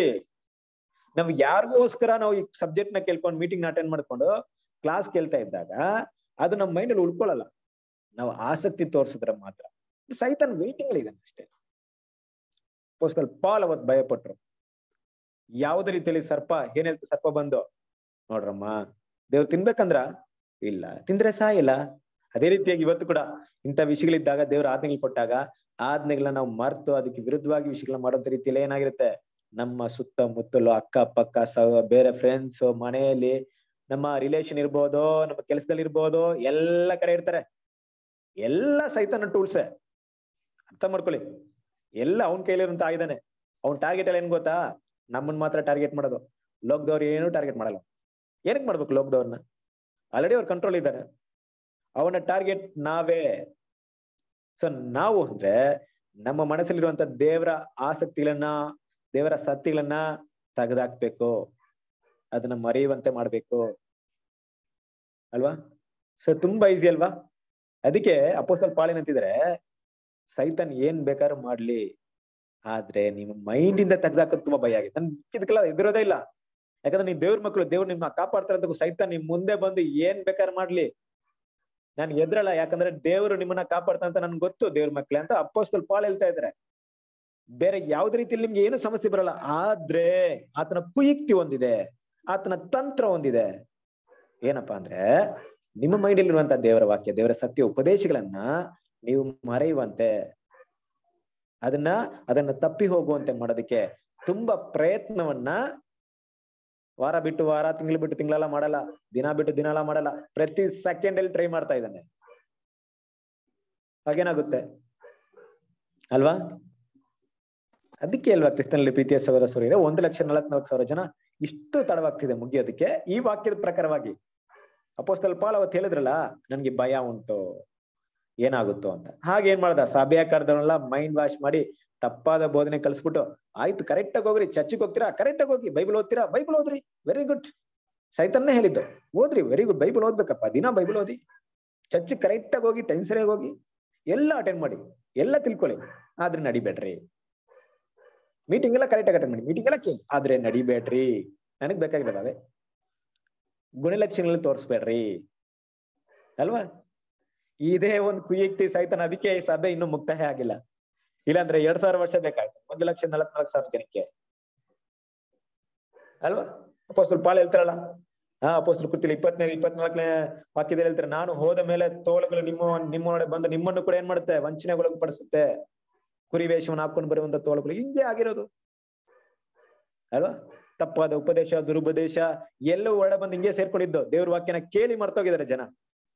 ದೇವ್ರ ಅಪೊಸ್ತಲ ಪಾಲೆಲ್ಲ ಹೇಳಿದ್ಮೇಲೆ ಗಲಾತಿಯವ್ರನ್ನ ಇಟ್ಕೊಂಡು ಬೈತಾರೆ. ಏನಕ್ಕೆ ಅಂದ್ರೆ, ಬುದ್ಧಿ ಇಲ್ಲದ ಗಲಾತಿ ಅಂತಾರೆ. ಯಾಕೆ ಹಿಂಗ್ ಹೇಳ್ಬಿಟ್ಟು ಹೋದೆ ದೇವ್ರ ವಾಕ್ಯನ, ಅಷ್ಟ್ರಲ್ಲಿ ಬಂದ್ಬಿಟ್ಟು ನಾನು ಹಿಂಗ್ ಬರೋಷ್ಟ್ರಲ್ಲಿ ಎಲ್ಲ ಚೇಂಜ್ ಮಾಡ್ಕೊಂಡ್ಬಿಟ್ಟಿದ್ರಾ. ನಾನು ಹೇಳುವಂತ ವಾಕ್ಯಕ್ಕೆ ಅಂದ್ರೆ ದೇವ್ರ ವಾಕ್ಯಕ್ಕೆ ವಿರುದ್ಧವಾಗಿ ದೂತರು ಬಂದು ಹೇಳಿದ್ರು ನಂಬಾರ್ದು, ಗೊತ್ತಾ ಅಂತ ಹೇಳ್ತಾರೆ. ಯಾಕಂದ್ರೆ ನಾವು ತಿಳ್ಕೊಳ್ಳೋರಷ್ಟು ಇದಲ್ಲ, ನಾವು ಕೂಡ ನಮ್ಮ ಕಾನ್ಸಿಗ್ರೇಷನ್ ನೆರವೇರ್ಸಕ್ಕೆ ಅಷ್ಟು ಪರಿಶ್ರಮ ಪಡಲ್ಲ. ಬಟ್ ಸೈತಾನು ನಮ್ಮನ್ನ ಪ್ರತಿ ಟೈಮ್ ಅಲ್ಲಿ ತುಂಬಾ ಹಾರ್ಡ್ ವರ್ಕ್ ಮಾಡ್ತಾ ಇದ್ದ, ನಮ್ಮನ್ನ ಟಾರ್ಗೆಟ್ ಇಟ್ಕೊಂಡಿದ್ದಾನೆ. ದೇವ್ರ ಕೃಪೆ ನಮ್ಗಿರೋದು ಅಲ್ವಾ. ಸೊ ಅದರಿಂದ ಈ ಭಯ ಒಂದ್ ರೀತಿಯಲ್ಲಿ ಅಪೊಸ್ತಲ ಪಾಲ್ಗಿದಂತ ಭಯ ಏನಪ್ಪಾ ಅಂದ್ರೆ, ಸಭೆಯಲ್ಲಿ ಕೆಟ್ಟ ಹೋಗುತ್ತಂತ ಭಯ, ಸಭೆಯಲ್ಲಿ ದೇವ್ರನ್ನ ಬಿಟ್ಟು ಹೋಗ್ಬಿಡುತ್ತಂತ. ಸತ್ಯವನ್ನ ಮೈಂಡ್ ಅಲ್ಲಿ ಇಟ್ಕೊಳ್ದೆ ಹೋದ್ರೆ, ಸತ್ಯವನ್ನ ಅರ್ಥ ಮಾಡ್ಕೊಳ್ದೆ ಹೋದ್ರೆ ತುಂಬಾ ಈಸಿಯಾಗಿ ಅವ್ರನ್ನ ಏನ್ ಮಾಡ್ಬೋದು, ಡಿಸೀವ್ ಮಾಡ್ಬೋದು, ತುಂಬಾ ಈಸಿಯಾಗಿ ಅವ್ರನ್ನ ಏಮಾರಿಸ್ಬೋದು ಅಂತ ಸೈತನ ತಂತ್ರ ಕುಯುಕ್ತಿ ಚೆನ್ನಾಗಿ ತಿಳಿದಿತ್ತು ಅವ್ರಿಗೆ. ಆದ್ರಿಂದ ಕಾಲಾನುಕಾಲದಲ್ಲಿ ಗಾಸ್ಪೆಲ್ ಏಜ್ನ ತಗೊಂಡ್ ನೋಡಿ, ಸುವಾರ್ಥ ಯುಗನ ತಗೊಂಡ್ ನೋಡ್ರಿ, ಹೆಂಗಿದೆ ಸುವಾರ್ಥ ಯುಗ, ಚೆನ್ನಾಗಿದ್ಯಾ? ಸುವಾರ್ಥ ಯುಗ ಪೂರ್ತಿ ಹೇಗಿದೆ ಅಂದ್ರೆ, ತಪ್ಪಾದ ಬೋಧನೆಗಳ ಒಂದು ರಾಜ್ಯ ನಡೀತಾ ಇದೆ. ತಪ್ಪಾದ ಒಂದು ದುರುಪದೇಶಗಳು, ದೇವರಿಗೆ ಇಡಿಸಿದಂತ ಅಸಹ್ಯವಾದ ಸತ್ಯಗಳು ಬಂದಿರೋದ್ರಿಂದ ಇವತ್ತು ಇಷ್ಟೊಂದು ತಪ್ಪಾದ ಸತ್ಯ ಬಂದಿರೋದು. ನರಕ ಅಂದ್ರೆ ತಪ್ಪಾಗಿದೆ, ಆತ್ಮ ಅಂದ್ರೆ ತಪ್ಪಾಗಿದೆ, ಏನ್ ಟಾಪಿಕ್ ತಗೊಂಡ್ರೆ ಇಲ್ಲ ತಪ್ಪಾಗಿದೆ ಅಲ್ವಾ. ಎಷ್ಟೇನ್ ಮಾಡಾಕಿದ್ದಾರೆ. ಇವತ್ತು ನಮ್ಗೆ ದೇವ್ರ ಕೃಪೆಯಿಂದ ಎಲ್ಲವೂ ದೇವರು ಫ್ರೆಶ್ ಆಗಿ ಕೊಡ್ತಾ ಇದಾರೆ. ಅರ್ಥ ಮಾಡ್ಕೊಳ್ರಿ, ಆತ್ಮ ಅನ್ನೋ ಸಬ್ಜೆಕ್ಟ್ ಅದು ಆದಿ ಅಪೊಸ್ತಲಲ್ಲಿ ಇದ್ದಂತ ಅದೇ ನಂಬಿಕೆನೇ ನಿಮ್ಗೆ ಕೊಡ್ತಾ ಇದ್ದೀನಿ. ಅವ್ರಿಗೆ ಗೊತ್ತಿತ್ತು ಆತ್ಮ ಏನಂದ್ರೆ ಏನು, ಮಧ್ಯದಲ್ಲಿ ಇದ್ದಂತ ಸಭೆ ಗೊತ್ತಿರ್ಲಿಲ್ಲ, ನಿಮ್ಗೆ ಗೊತ್ತಾಗ್ಬಿಡ್ತು. ಮತ್ತೆ ನರ್ಕ ಅಂದ್ರೆ ಏನ್ಬಿಟ್ಟು ಅಪೊಸ್ತಲ ಸ್ಪಷ್ಟವಾಗಿ ಗೊತ್ತಿತ್ತು, ಆದ್ರೆ ಮಧ್ಯದಲ್ಲಿ ಎಲ್ಲ ಮಿಕ್ಸ್ ಆಯ್ತು. ಮತ್ತೆ ನಿಮ್ಗೆ ನಾನು ಫ್ರೆಶ್ ಆಗಿ ಕೊಡ್ತಾ ಇದ್ದೀನಿ. ಹೀಗೆ ಎಲ್ಲಾ ಸತ್ಯವನ್ನ ನಮ್ಗೆ ದೇವರು ಸತ್ಯವಾಗಿ ಏನ್ ಮಾಡ್ತಾ ಇದಾರೆ, ಅರ್ಥ ಮಾಡ್ಕೊಳ್ಳೋ ರೀತಿ ನಮ್ಗೆ ಕೊಡ್ತಾ ಇದ್ರೆ ಅಲ್ವಾ. ಒಂದು ಎಕ್ಸಾಂಪಲ್ ಏನಂದ್ರೆ, ಸ್ಟಾರ್ಟಿಂಗ್ ಅಲ್ಲಿ ರಾನ್ಸಮ್ ಸಬ್ಜೆಕ್ಟ್ ಒಂದ್ ಕಡೆ ತಗೊಂಡಿದ್ವಿ, ಎಲ್ಲಾ ಕೇಳಿದ್ರು ಬ್ರದರ್ ಕೇಳಿದ್ಮೇಲೆ ತುಂಬಾ ಖುಷಿಯಾಗಿ ಕಾನ್ಸಂಟ್ರೇಟ್ ಮಾಡೋ ಅಷ್ಟರಲ್ಲಿ ಅಂದ್ರೆ ಅವ್ರಿಗೆ ಅಷ್ಟು ಅಂದ್ರೆ ಈಡುಬಳಿ ಸಬ್ಜೆಕ್ಟ್ಗೆ ಅಷ್ಟು ಖುಷಿ ಆಗ್ಬಿಟ್ಟಿದ್ರು. ನಮ್ಗೆ ಗೊತ್ತಿಲ್ಲ, ಚೆನ್ನಾಗಿದ್ರು, ತುಂಬಾ ಸ್ಟ್ರಾಂಗ್ ಆಗಿದ್ರು. ಅವ್ರಿಗೆ ಅವ್ರು ಹೇಳುವಂತ ಮಾತು ಹೇಗಿತ್ತು ಅಂದ್ರೆ, ಬ್ರದರ್ ಈ ಈಡುಬಳಿ ಒಂದ್ ಸಬ್ಜೆಕ್ಟ್ ಸಾಕ್ಬಿಡೋದ ನನ್ ಮನಸ್ಸು ಬದಲಾವಣೆ ಮಾಡ್ಕೊಳಕ್ಕೆ, ಇಷ್ಟೊಂದ್ ಸತ್ಯ ಇದೆಯಾ, ನಾನು ಏನು ಅಂತ ತಿಳ್ಕೊಂಡಿದ್ದೆ, ಇಷ್ಟು ಚೆನ್ನಾಗಿದೆ ಅನ್ಬಿಟ್ಟು ಏನ್ ಮಾಡಿದ್ರು, ತುಂಬಾ ಸ್ಟ್ರಾಂಗ್ ಆಗಿದ್ರು. ಅವ್ರಿಗೆ ಏನಾಯ್ತು ಅಂದ್ರೆ ಒಂದ್ ಕಡೆ ಟ್ರಾನ್ಸ್ಫರ್ ಆಯ್ತು, ಬೇರೆ ಕಡೆ ಹೋಗ್ಬೇಕಾಯ್ತು. ಸೊ ಅವ್ರಿಗೇನೋ ಕೆಲಸ ಅನ್ನೋಕ್ಕಿಂತ ಒಂದ್ ರೀತಿಯಲ್ಲಿ ದುಡ್ಡಿನ ಅಭಾವ ಅವ್ರಿಗೆ. ಇಲ್ಲಿ ಕೆಲಸ ಮಾಡಿದ್ರೆ ಒಳ್ಳೆ ಹಣ ಸಿಗ್ತಾ ಇಲ್ಲ, ಅಲ್ಲೋದ್ರೆ ಆ ಪ್ಲೇಸ್ ಅಲ್ಲಿ ಹೋದ್ರೆ ಹಣ ಸಿಗುತ್ತೆ. ಆದ್ರೆ ಅಲ್ಲಿ ಯಾವುದೇ ಸಭೆಗಳಿರ್ಲಿಲ್ಲ, ದೇವ್ರ ಮಕ್ಕಳ ಐಕ್ಯತೆ ಇರ್ಲಿಲ್ಲ. ಆದ್ರೂ ಒಳ್ಳೆ ಸಂಬಳ ಇದೆಯಲ್ಲ. ಬಟ್ ಅದನ್ನೇನ್ ಮಾಡಕ್ಕಾಗ್ಲಿಲ್ಲ. ಬ್ರದರ್ಸ್ ಹೇಳಿದ್ರು, ಬ್ರದರ್ ನೀವು ಹೋಗೋದ್ ಬೇಡ, ತುಂಬಾ ಕಷ್ಟವಾಗುತ್ತೆ ನಿಮ್ಗೆ, ಯಾವ್ದ್ ರೀತಿಯಲ್ಲಿ ನಿಮ್ಗೆ ಸಹೋದರ ಐಕ್ಯ ಇಲ್ವಲ್ಲ ಅಂದ್ಬಿಟ್ಟು. ಇಲ್ಲ ಬ್ರದರ್ ಪರವಾಗಿಲ್ಲ, ನಾನು ತುಂಬಾ ದಿವಸ ಇರಲ್ಲ, ಸ್ವಲ್ಪ ದಿವಸ ಇತ್ತು ಮತ್ತೆ ಬಂದ್ಬಿಡ್ತೀನಿ, ಆದ್ರೆ ಹೋಗ್ಲೇಬೇಕು, ಯಾಕಂದ್ರೆ ನನಗೆ ಒಳ್ಳೆ ಸ್ಯಾಲ್ರಿ ಇದೆ ಅಲ್ಲಿ, ಏನ್ ಮಾಡೋದು ಅಂತ ಹೊರಟ್ರು. ಕೊಟ್ಟದ್ಮೇಲೆ ಏನಾಯ್ತು ಅಂದ್ರೆ, ಸ್ವಲ್ಪ ದಿವಸ ಇದ್ರು, ಫೋನ್ ಮಾತಾಡ್ತಿದ್ರು, ಫೋನ್ ಕಾಂಟ್ಯಾಕ್ಟ್ ಆಗ್ತಾ. ಅವಾಗೆಲ್ಲ ಝೂಮ್ ಎಲ್ಲ ಇಡ್ಲಿಲ್ಲ. ನಾನು ಹೇಳ್ತಿರೋದು ತುಂಬಾ ಒಂದು ವರ್ಷಗಳ ಹಿಂದೆ, ಒಂದು 7-8 ವರ್ಷಗಳ ಹಿಂದೆ ನಡೆದಂತ ಘಟನೆ. ಮತ್ತೆ ಈಗ ಅಂತ ತಿಳ್ಕೊಂಡ್ಬಿಡ್ರಿ, ಈಗೆಲ್ಲ ಝೂಮ್ ಇದೆ, ನಮ್ಗೆ ಮೀಟಿಂಗ್ ಅಲ್ಲಿ ಕೇಳ್ತಾ ಇದ್ವಿ. ಅವತ್ತೆಲ್ಲ ಏನೂ ಇರ್ಲಿಲ್ಲ, ಬರೀ ಫೋನ್ ಮಾತಾಡಬೇಕು ಅಷ್ಟೇ, ಇನ್ನೇನಿಲ್ಲ, ಮೆಸೇಜ್ ಅಷ್ಟೇ. ಹಾಗಾಗಿ ಅವ್ರು ಹೋದ್ಮೇಲೆ ಏನಾಯ್ತು, ಸ್ವಲ್ಪ ದಿವಸ ಹೀಗೆ ಇದ್ರು, ಕಾಂಟ್ಯಾಕ್ಟ್ ಮಾಡ್ತಾರೆ. ಆಮೇಲೆ ಕಾಂಟ್ಯಾಕ್ಟ್ ಇಲ್ಲ. ಏನಪ್ಪಾ ಅಂದ್ರೆ, ಯಾರೋ ಜೆಹೋವಾ ವಿಟ್ನೆಸ್ ಏನ್ ಮಾಡಿದ್ರು, ಅವ್ರ ಹತ್ರ ಹೋಗಿ ಏನ್ ಮಾಡಿದ್ರೆ, ಆದಾಮ್ಗೆ ವಿಮೋಚನೆ ಇಲ್ಲ ಅಂದ್ಬಿಟ್ಟು ಕೆಲವೊಂದು ವಿಷಯ ಹೇಳ್ಬಿಟ್ಟಿದ್ರು. ಫುಲ್ ಮೈಂಡ್ ಎಲ್ಲ ಚೇಂಜ್ ಆಗ್ಬಿಟ್ರು ಬ್ರದರ್. ಚೇಂಜ್ ಆಗ್ಬಿಟ್ಟು ಆಮೇಲೆ ಬಂದು ಪ್ರಶ್ನೆ ಕೇಳಕ್ ಸ್ಟಾರ್ಟ್ ಮಾಡಿದ್ರು, ಹಾಗೆ ಅಂದ್ಬಿಟ್ಟು. ಕೊನೆಗೆ ಕಾಂಟ್ಯಾಕ್ಟೇ ಫೆಲೋಶಿಪ್ ಕಟ್ ಮಾಡ್ಬಿಟ್ರು, ನಮ್ಮ ಐಕ್ಯತೆನೆ ಬಿಟ್ಬಿಟ್ರು, ಬರ್ಲೇ ಇಲ್ಲ. ಎಷ್ಟೊತ್ತಾಗುತ್ತೆ ಸೈತಾನಿಗೆ ಅಲ್ವಾ. ನೋಡ್ರಿ, ಎಷ್ಟು ಸ್ಪಷ್ಟವಾಗಿ ನಾವು ಅರ್ಥ ಮಾಡ್ಕೊಂಡ್ರು ನಮ್ಮನ್ನ ಮಾಡ್ಸಕ್ಕೆ ಎಲ್ಲೋ ಏನೋ ವಿಷಯ ಬಂದ್ಬಿಡುತ್ತೆ ಅಲ್ವಾ.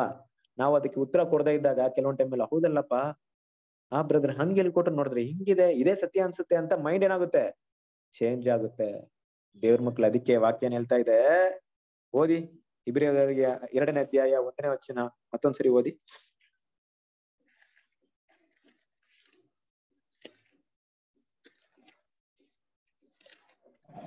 ಆದುದರಿಂದ ನಾವು ಕೇಳಿದ ಸಂಗತಿಗಳಿಗೆ ತಪ್ಪಿ ಹೋದೇವೆಂದು ಭಯಪಟ್ಟು ಅವುಗಳಿಗೆ ಹೆಚ್ಚಾಗಿ ಲಕ್ಷ್ಯ ಕೊಡುವವರಾಗಬೇಕು. ಗುಡ್. ಅವುಗಳಿಗೆ ಹೆಚ್ಚಾಗಿ ಲಕ್ಷ್ಯ ಕೊಡುವವರಾಗಿರ್ಬೇಕು. ಲಕ್ಷ್ಯ ಕೊಡುವವರಾಗಿರ್ಬೇಕು. ಲಕ್ಷ್ಯ ಅಂದ್ರೆ ಏನು? ಕನ್ನಡದ ಕೆಲವು ಪದಗಳು ನಿಮ್ಗೆ ಅರ್ಥವಾಯ್ತು ಅಂದ್ರೆ, ಯಾಕಂದ್ರೆ ನಮ್ಮ ಆಡು ಭಾಷೆಯಲ್ಲಿ ಇಲ್ಲ ಅದು. ನಾವು ಮಾತಾಡ್ಬೇಕಾದ್ರೆ ಲಕ್ಷ್ಯ ಕೊಡಿ, ಇಲ್ಲಿ ಲಕ್ಷ್ಯ ಕೊಡಿ ಅಂತ ಏನು ಮಾತಾಡಲ್ಲ ನಾವು, ಅಲ್ವಾ? ಅದರಿಂದ ಕೆಲವರಿಗೆ ಏನಾಗಲ್ಲ ಅಂದ್ರೆ ಆ ಪದಗಳ ಅರ್ಥಗಳು ನಮ್ಗೆ ಏನಾಗಲ್ಲ, ಸ್ಪಷ್ಟವಾಗಿ ನಮ್ಗೆ ಗೊತ್ತಾಗಲ್ಲ. ಸೊ ದಯವಿಟ್ಟು ಅದನ್ನ ಕ್ಲಿಯರ್ ಆಗಿ ಅರ್ಥ ಮಾಡ್ಕೊಳ್ಳಿ. ಇಂಗ್ಲಿಷ್ ಅಲ್ಲಿ ಸ್ಲಿಪ್ ಅಂತಿದೆ, ನಾವು ಎಡವಿ ಬೀಳದಂತೆ ಇರ್ಬೇಕು ಅಂತ, ಅಲ್ವಾ? ಸೊ ನಾವು ಕ್ಲೀನ್ ಆಗಿ ಲಕ್ಷ್ಯ ಕೊಡೋದಂತ ಹೇಳಿದಾಗ ವಾಕ್ಯ ಓದಿ ಯೋಹಾನ ಸುವಾರ್ತೆ 6ನೇ ಅಧ್ಯಾಯ 63ನೇ ವಾಕ್ಯ ಓದಿ. ಯೋಹಾನ ಸುವಾರ್ತೆ 6ನೇ ಅಧ್ಯಾಯ 63ನೇ ವಚನ.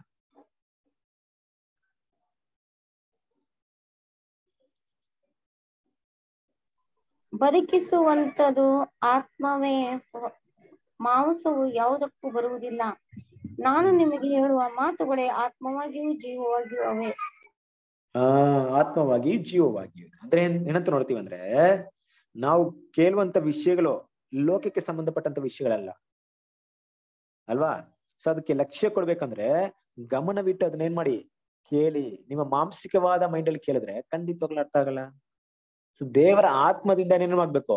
ಇವತ್ತು ನಾವು ಒಂದು ದೇವರ ವಿಷಯಗಳನ್ನ ಅರ್ಥ ಮಾಡ್ಕೊಂಡಿದೀವಿ ಅಂದ್ರೆ, ಯಾವುದೇ ರೀತಿಯಲ್ಲಿ ನಾನು ಮಾಡಿದಂತ ಎಜುಕೇಶನ್ ವಿದ್ಯಾಭ್ಯಾಸ ಏನಿದೆ, ಹೌದಪ್ಪ ನಾನು ತುಂಬಾ ಚೆನ್ನಾಗಿ ಓದಿದೀನಿ, ಅದಕ್ಕೆ ನನಗೆ ಈ ಸಬ್ಜೆಕ್ಟ್ ಎಲ್ಲ ತುಂಬಾ ಅರ್ಥವಾಯ್ತು ಅನ್ನೋ ರೀತಿಯಲ್ಲಿ ಯಾವ್ದು ಇಲ್ಲ, ಅಲ್ವಾ? ನೀವ್ ಬೇಕಾದ್ರೆ PhD ಮಾಡಿರೋ ಕರ್ಕೊಂಡ್ ಬನ್ನಿ, ಮುಂದೆ ಕುಂಡ್ರಿಸಿ, ಹೇಳಿದ್ರೆ ಏನೋ ಅರ್ಥ ಆಗಿಲ್ಲ ಹೋಗಪ್ಪ ಅಂದ್ಬಿಡ್ತಾರೆ. ಯಾಕಂದ್ರೆ ಮನುಷ್ಯನ ಜ್ಞಾನದಲ್ಲಿ ಮನುಷ್ಯರ ವಿಷಯಗಳನ್ನ, ದೇವರ ವಿಷಯಗಳನ್ನ ಅರ್ಥ ಮಾಡ್ಕೊಳಕ್ಕೆ ಸಾಧ್ಯತೆ ಇಲ್ಲ. ದೇವರ ವಿಷಯಗಳನ್ನ ಅರ್ಥ ಮಾಡ್ಕೊಬೇಕಾದ್ರೆ ದೇವರ ಆತ್ಮ ಬೇಕು. ಹಾಗಿರ್ಬೇಕಾದ್ರೆ ದೇವ್ರ ಮಕ್ಕಳು ನಾವು ಲಕ್ಷ್ಯ ಕೊಡ್ಬೇಕಂದ್ರೆ, ಯಾವಾಗ ದೇವರ ವಿಷಯ ಮಾತಾಡಿದಾಗ ತುಂಬಾ ಸೀರಿಯಸ್ ಆಗಿ ಗಮನವಿಟ್ಟು ನಾವು ಅದನ್ನ ಕೇಳ್ತೀವೋ, ಆಗ ದೇವರು ತನ್ನ ಆತ್ಮದ ಮೂಲಕ ನಮ್ಮನ್ಗೆ ಏನ್ ಮಾಡ್ತಾರೆ, ಅದನ್ನ ಅರ್ಥಪಡಿಸ್ತಾರೆ. ಯಾವಾಗ ನಾವು ಆ ಒಂದು ಗಮನ ಕೊಡಲ್ವೋ, ಅಲ್ವಾ? ದೇವ್ರು ಮಾತಾಡ್ತಿದ್ರೆ, ಈಗ ಫಾರ್ ಎಕ್ಸಾಂಪಲ್ ತಕ್ಷಣ ನಿಮ್ಮ ಸ್ಕೂಲಲ್ಲಿ ಇರೋ ಮಕ್ಳಿಗೆ ಗೊತ್ತು, ಒಳ್ಳೆ ಟೀಚರ್ ಬಂದಾಗ ಹೆಂಗಿರುತ್ತೆ, ಎಲ್ಲ ಸೈಲೆಂಟ್ ಆಗ್ಬಿಡ್ತಾರೆ, ಅವ್ರಿಗೆ ರೆಸ್ಪೆಕ್ಟ್ ಕೊಡ್ತಾರೆ. ಇಲ್ಲಿ ಯಾವ್ದಾದ್ರು ಒಂದು ದೊಡ್ಡ ಗಣ್ಯ ವ್ಯಕ್ತಿ ಬಂದಾಗ ಎಲ್ಲೋ ಮಾತಾಡ್ಬೇಕಾದ್ರೆ ಎಲ್ರು ಅವ್ರು ಮಾತಾಡ್ಲಿ, ನಾವು ಬಾಳ್ ಮಾತಾಡ್ಕೊಂಡಿರೋಣ ಅಂತ ಮಾತಾಡ್ಕೊಂಡಿರಲ್ಲ, ಎಲ್ಲ ಸೈಲೆಂಟ್ ಆಗ್ಬಿಡ್ತಾರೆ. ಏನಪ್ಪಾ ಅವ್ರೇನೋ ಮಾತಾಡೋಕ್ ಹೋಗ್ತಾ ಇದ್ರು, ಸ್ವಲ್ಪ ಕೇಳ್ಬೇಕಂತ. ಇಲ್ಲಿ ದೇವ್ರ ವಾಕ್ಯಕ್ಕೆ ಗಮನ ಕೊಡ್ಬೇಕು, ಯಾವುದೇ ವ್ಯಕ್ತಿಗೆ ಪ್ರಾಮುಖ್ಯತೆ ಇಲ್ಲ, ಅಲ್ವಾ? ದೇವ್ರ ವಾಕ್ಯ ಏನಕ್ಕೆ ಗಮನ ಕೊಡ್ಬೇಕು? ಒಂದು ವ್ಯಕ್ತಿ ದೇವರ ಹೆಸರಿನಲ್ಲಿ ದೇವ್ರ ವಾಕ್ಯವನ್ನು ಮಾತಾಡಕ್ ಬಂದಿದ್ದಾರೆ ಅಂದ್ಮೇಲೆ 2 ರೀತಿಯಲ್ಲೂ ಗಮನ ಕೊಡ್ಬೇಕು. ಒಂದು, ಅವರಿಂದ ದೇವ್ರ ನಮ್ಮ ಹತ್ರ ಮಾತಾಡ್ತಿದ್ರೆ ಅನ್ನೋಂಥ ವಿಷಯಕ್ಕೂ ಗಮನ ಕೊಡ್ಬೇಕು. ಒಂದ್ ವೇಳೆ ಇವ್ರೆಲ್ಲ ತಪ್ಪಾಗಿ ಮಾತಾಡ್ತಾ ಇದಾರ ಅನ್ನೋ ತಿಳ್ಕೊಳ್ಳೋದಕ್ಕೂ ಗಮನ, ಅಲ್ವಾ? ಇವ್ರು ದೇವರ ವ್ಯಕ್ತಿ, ದೇವರ ಹೆಸರಲ್ಲಿ ಬಂದಿದ್ದಾರೆ, ಇವ್ರು ಹೇಳಿದೆಲ್ಲ ಕರೆಕ್ಟ್ ಅನ್ನೋ ರೀತಿಯಲ್ಲ, ಎಷ್ಟು ಸ್ಪಷ್ಟವಾಗಿ ಮಾತಾಡ್ತಾ ಇದ್ದಾರೆ, ಎಷ್ಟು ನಮಗೆ ಅವಶ್ಯಕವಾದ ವಿಷಯಗಳಲ್ಲಿ ಮಾತಾಡಲ್ಪಡ್ತಾರೆ. ಜೊತೆಗೆ ಇಲ್ಲ, ಈ ವಿಷಯ ಸತ್ಯಕ್ಕೆ ಅನುಗುಣವಾಗಿಲ್ಲ ಅನ್ನೋ ವಿಷಯ ಕಂಡುಹಿಡಿಬೇಕಾದ್ರೂ ಏನ್ ಮಾಡ್ಬೇಕು? ನಾವು ಲಕ್ಷ್ಯ ಕೊಡ್ಬೇಕು. ಇಲ್ಲಾಂದ್ರೆ ಏನ್ ಮಾಡಕ್ಕಾಗಲ್ಲ, 2 ಕೂಡ ನಮ್ಗೆ ಆಗಲ್ಲ. ನಾವು ಅರ್ಥ ಮಾಡ್ಕೊಳಕ್ಕೂ ಆಗಲ್ಲ, ಇಲ್ಲ ತಪ್ಪಿದ್ರು ಅದನ್ನ ಕಂಡುಹಿಡಿಯೋಕ್ಕೂ ಆಗಲ್ಲ. 2 ಕೂಡ ತುಂಬಾ ಮುಖ್ಯ ಇದೆ. ಒಂದು ಸಬ್ಜೆಕ್ಟ್ ಯಾರೇ ಮಾತಾಡಿದ್ರು ನಾವು ಇದೇ ಗಮನದಲ್ಲಿ, ಇದೇ ಮೈಂಡಲ್ಲಿ ಅದನ್ನ ಕೇಳ್ಬೇಕು. ಎಷ್ಟೇ ಪ್ರಬಲವಾದಂತ ವ್ಯಕ್ತಿ ಇರ್ಲಿ, ಎಷ್ಟೇ ಹೆಸರಾಂತ ವ್ಯಕ್ತಿ ಇರ್ಲಿ, ಆದ್ರೂ ಕೂಡ ನಾವೇನ್ ಮಾಡ್ಬೇಕು? ಇದೇ ದೃಷ್ಟಿಯಲ್ಲಿ ಕೇಳ್ಬೇಕು. ಯಾಕಂದ್ರೆ ನಮ್ಮೆಲ್ರಿಗೂ ಇಲ್ಲಿ ಏನಪ್ಪಾ ಇದೆ ಅಂದ್ರೆ, ಸತ್ಯವೇದ ವಿದ್ಯಾರ್ಥಿ, ಆತನೊಬ್ಬನೇ ಗುರು. ನಾವೆಲ್ಲ ತಪ್ಪು ಮಾಡಕ್ ತುಂಬಾ ಸಾಧ್ಯತೆ. ಲಕ್ಷ್ಯವಿಟ್ಟು ಕೇಳಿ, ಗಮನ ಕೊಡಿ, ಆಗ ಮಾತ್ರ ಸರಿಯಾದ ವಿಷಯನ ಮನಸ್ಸಲ್ಲಿ ಇಟ್ಕೊಳಕ್ಕಾಗುತ್ತೆ. ಲಕ್ಷ್ಯವಿಲ್ದೆ ಇದ್ದಾಗ, ಗಮನವಿಲ್ದೆ ಇದ್ದಾಗ ಇದು ಸರ್ವಸಾಮಾನ್ಯ. ಯಾಕಂದ್ರೆ ನಾವಿಲ್ಲಿ ಎಷ್ಟೇ ಸಬ್ಜೆಕ್ಟ್ ಮಾತಾಡಿದ್ರು, ಏನೇ ಮಾತಾಡಿದ್ರು 100% ಗಮನ ಕೊಡಕ್ಕಾಗಲ್ಲ. ಯಾಕಂದ್ರೆ ಕೆಲವೊಂದು ಸಂದರ್ಭದಲ್ಲಿ, ಈಗ ನೀವು ಝೂಮ್ ಅಲ್ಲಿ ಕೇಳ್ತಿರ್ತೀರಾ, ನಿಮ್ಮ ಪರಿಸ್ಥಿತಿ ಹೇಗಿರುತ್ತೋ, ಅಕ್ಕಪಕ್ಕದ ಮನೆಗಳ ಮಕ್ಕಳು ಓಡಾಟ ಇರ್ಬೋದು, ಎಲ್ರನ್ನು ಕಂಟ್ರೋಲ್ ಮಾಡಕ್ ಆಗ್ತಾ ಇರ್ಬೋದು. ಬಟ್ ಏನ್ ಮಾಡ್ಬೋದು ಅಂದ್ರೆ, ಇದೆಲ್ಲ ಅವಾಯ್ಡ್ ಮಾಡಕ್ ಆಗಲ್ಲ. ನಾನ್ ಸಬ್ಜೆಕ್ಟ್ ಕೇಳ್ತೀನಪ್ಪ ಅನ್ಬಿಟ್ಟು ಮನೆನೇ ಸೈಲೆಂಟ್ ಆಗಿರ್ಬೇಕು, ಊರೇ ಸೈಲೆಂಟ್ ಆಗಿರ್ಬೇಕಂದ್ರೆ ಖಂಡಿತ ಯಾವ್ದು. ಬಟ್ ಆದಷ್ಟು ನಮ್ಗೆ ಎಲ್ಲಿ ಯಾವುದೇ ವಿಷಯ ಅಡ್ಡಿ ಬರುತ್ತೆ, ಅದರಿಂದ ಸ್ವಲ್ಪ ಹೊರಗಡೆ ಉಳಿಯೋಣ, ಯಾಕಂದ್ರೆ ದೇವ್ರ ವಾಕ್ಯ ಕೇಳಕ್ಕೆ ಹೋಗ್ತಾ ಇದೀನಿ. ಇದಂತಲ್ಲ, ಎಲ್ಲ ಯಾವುದೇ ದೇವ್ರ ವಾಕ್ಯ ಸಬ್ಜೆಕ್ಟ್ ಬಂದ್ರು ದೇವ್ರ ವಾಕ್ಯ ಕೇಳಕ್ ಹೋಗ್ತಾ ಇದೀನಿ. ಎಷ್ಟು ನನ್ನಲ್ಲಿ ನನ್ನ ದೇಹ ನನಗೆ ಅಡ್ಡಿ ಆಗದ ರೀತಿಯಲ್ಲಿ ನಾನು ಹೆಂಗಿರ್ಬೇಕು ಆ ರೀತಿ ಇರೋಣ. ನನ್ನ ಮುಂದೆ ಯಾವ್ದೋ ಡಿಸ್ಟರ್ಬ್ ಮಾಡುವಂತ ವಿಷಯಗಳಿಂದ ಎಷ್ಟರ ಮಟ್ಟಿಗೆ ದೂರ ಇರಕ್ಕಾಗುತ್ತೋ ಅಷ್ಟರ ಮಟ್ಟಿಗೆ ದೂರ ಇರೋಣ. ಎಷ್ಟು ಪ್ರಶಾಂತವಾದ ವಾತಾವರಣ ನನಗೆ ಕೇಳಿಸಕ್ಕೆ ಆಗುತ್ತೋ ಅಷ್ಟು ಮಟ್ಟಿಗೆ ಇರೋಣ. ಯಾಕಂದ್ರೆ ದೇವ್ರು ಮಾತಾಡ್ತಿದ್ರೆ, ದೇವ್ರ ವಾಕ್ಯ ಕೇಳಕ್ ಹೋಗ್ತಾ ಇದೀನಿ, ಅದು ಲಕ್ಷ್ಯ. ಸೊ ಅದನ್ನ ಏನ್ ಮಾಡ್ತಿದಾರೆ, ಲಕ್ಷ್ಯವಿಟ್ಟು ನಾವು ಇವತ್ತು ಕೇಳುವಂತ ಪಾಠದ ಮೇಲೆ ಆಧಾರಿತವಾಗಿ, ಯಾಕಂದ್ರೆ ಇವತ್ತು ಕೇಳುವಂತ ಪಾಠ ಈಗಲೇ ಕೇಳಿ ಈಗಲೇ ಮರೆಯೋದಕ್ಕೆ ನಾವಂತೂ ಕೇಳ್ತಾ ಇದ್ದೀವಿ. ನಿಮ್ಗೆ ಗೊತ್ತಲ್ವಾ, ಯಾರಾದ್ರೂ ಮಕ್ಕಳು ಓದಿರ್ತಾರಲ್ವಾ, ಅವ್ರಿಗೆ ಹೋಗಿ ಒಂದ್ 5ನೇ ಕ್ಲಾಸ್ 6ನೇ ಕ್ಲಾಸ್ ಬಂದಿರೋಂತ ಮಕ್ಕಳು 1ನೇ ಕ್ಲಾಸ್ ಅಲ್ಲಿ 1ನೇ ತರಗತಿಯಲ್ಲಿ ಕನ್ನಡದಲ್ಲಿ ಇದ್ದಂತ ಮೊದಲನೇ ಪಾಠ ಪಠ್ಯದ ಹೆಸರು ಕೇಳ್ರಿ, ಗೊತ್ತಿದ್ರೆ ಗ್ರೇಟ್ ಸ್ಟೂಡೆಂಟ್. ಮರ್ತೋಗ್ಬಿಟ್ರೆ ಏನರ್ಥ? ಯಾಕಂದ್ರೆ ಎಜುಕೇಶನ್ ಸಿಸ್ಟಮ್ ಹಂಗೆ, ಅವತ್ತು ಓದಿದ್ನ ಆ ವರ್ಷ ಮರ್ತೋಗ್ಬಿಟ್ಟು ಮುಂದಿನ ವರ್ಷ ಬೇರೆ ಓದ್ಕೊಂಡು ಹೋಗ್. ಆ ರೀತಿ ಎಲ್ಲ ಇಲ್ಲಿ ದೇವ್ರ ವಾಕ್ಯ. ದೇವ್ರ ವಾಕ್ಯ ಪ್ರತಿಯೊಂದು ಕೂಡ ನಮ್ಮ ಲೈಫಲ್ಲಿ ಅದನ್ನ ಅಳವಡನೆ ಮಾಡ್ಬೇಕು. ಅಂದ್ರೆ ನಾವು ಹೇಳಿದಂತೆ ಎಲ್ಲ ವಿಷಯ ನಿಮ್ಮ ಮನಸ್ಸಲ್ಲಿ ಇಟ್ಕೊಳಕ್ಕಾಗಲ್ಲ, ಬಟ್ ತುಂಬಾ ಇಂಪಾರ್ಟೆನ್ಸ್ ಆದಂತ ವಿಷಯ ಇರುತ್ತಲ್ಲ, ಅದರ ಸಾರಾಂಶ ಏನಿರುತ್ತೆ ಅದನ್ನ ಮೈಂಡಲ್ಲಿ ಉಳಿಬೇಕು ಅಲ್ವಾ. ಸೊ ಹಾಗಾಗಿ ಲಕ್ಷ್ಯ ಕೊಡೋದು ತುಂಬಾ ಮುಖ್ಯವಾಗಿರುತ್ತೆ. ಸೊ ಒಂದ್ ಕಡೆ ನಾವೇನ್ ನೋಡ್ತೀವಿ ಅಂದ್ರೆ, ಭಯ ಅಂದಾಗ ಅಪೊಸ್ತಲ ಪಾಲ್ ಮಾಡಿದ್ರು, ದೇವರ ವಾಕ್ಯವನ್ನ ಕೇಳದೆ ಹೋಗ್ತಾರೋ ಅಂತ ಭಯ ಆಯ್ತು ಸಭೆ ಮೇಲೆ. ದೇವ್ರ ಮಕ್ಳಿಗೆ ನಮ್ಗೆ ಕೂಡ ಭಯ ಇರೋದು ಒಳ್ಳೇದು ಅಲ್ವಾ. ನಮ್ಮ ಅಕ್ಕಪಕ್ಕದಲ್ಲಿ ಅಂತೂ ಸಹೋದರ ನೋಡಿದಾಗ ಒಳ್ಳೆ ಎಕ್ಲಿಶಿಯಾಗಿ ಬರ್ತಾ ಇದ್ರು, ಒಳ್ಳೆ ಮೀಟಿಂಗ್ ಅಟೆಂಡ್ ಮಾಡ್ತಾ ಇದ್ರು, ತುಂಬಾ ಇಂಪಾರ್ಟೆಂಟ್, ತುಂಬಾ ಝೀಲ್ ತೋರಿಸ್ತಾ ಇದ್ರು. ಬರ್ತಾ ಏನೋ ಝೀಲ್ ಇಲ್ಲ. ನಮ್ಗೊಂದು ಭಯ ಆಗ್ಬೇಕು, ಅಯ್ಯೋ ಬ್ರದರ್ ಏನಾಯ್ತೋ, ಸಿಸ್ಟರ್ ಏನಾಯ್ತೋ, ಚೆನ್ನಾಗಿದ್ರಲ್ಲ, ಏನಾಗಿರ್ಬೋದು. ನಾವ್ ಈ ಟೈಮ್ ನಾವು ಯೂಸ್ ಮಾಡ್ಕೊಬೇಕು, ಬಿಡ್ಬಾರ್ದ ಹೋಗ್ಬಿಟ್ಟು ಕುತ್ಕೊಂಡು ಏನ್ ಮಾಡೋದು, ಗಂಟೆಗಟ್ಲೆ ಅವ್ರ ಕತೆ ಹಿಂಗಂತೆ, ಇವ್ರ ಕತೆ ಹಿಂಗಂತೆ, ಅವ್ರ ಹಂಗ್ ಮಾಡಿದ್ರಂತೆ, ಇವ್ರ ಸಿಸ್ಟರ್ ಹಿಂಗ್ ಮಾಡುತ್ತೆ, ಅದಲ್ಲ. ಆ ಸಹೋದರರು ಬರ್ತಾ ಇಲ್ವಲ್ಲ, ನಾವು ಮಾತಾಡಂತ 2 ಮಾತುಗಳಿಂದ ಆಗ್ಲಿ ಅವರು ಸ್ವಲ್ಪ ಅವ್ರ ಮೈಂಡ್ ಸ್ವಲ್ಪ ಬದಲಾವಣೆ ಆಗಿ ದೇವ್ರ ಕಡೆ ಬರುವಂತ ರೀತಿಲಿ ಏನಾದ್ರು ಮಾತಾಡೋಣ ಅನ್ನೋಂತ ರೀತಿ ಇದ್ರೆ ದಯವಿಟ್ಟು ಹೋಗಿ ನಾವಿಗೆ ಪ್ರೋತ್ಸಾಹ ಮಾಡ್ಬೋದು. ಭಯ ಇರ್ಬೇಕು ಅಲ್ವಾ.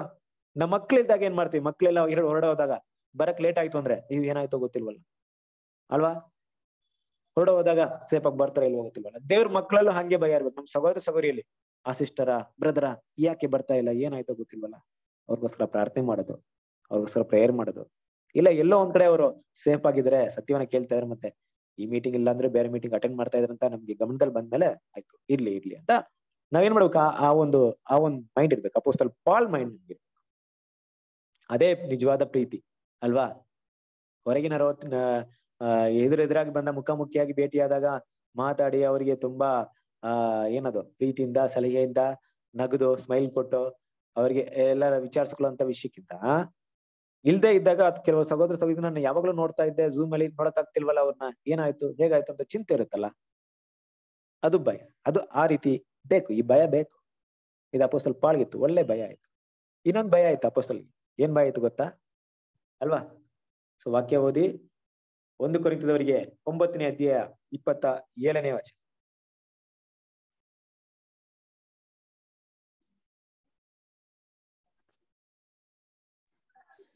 ಇತರರನ್ನು ಹೋರಾಟಕ್ಕೆ ಕರೆದ ಮೇಲೆ ನಾನೇ ಅಯೋಗ್ಯನೆಂದು ಎನಿಸಿಕೊಂಡೇನೋ ಎಂಬ ಭಯದಿಂದ ನನ್ನ ಮೈಯನ್ನು ಜಜ್ಜಿ ಸ್ವಾಧೀನಪಡಿಸಿಕೊಳ್ಳುತ್ತೇನೆ.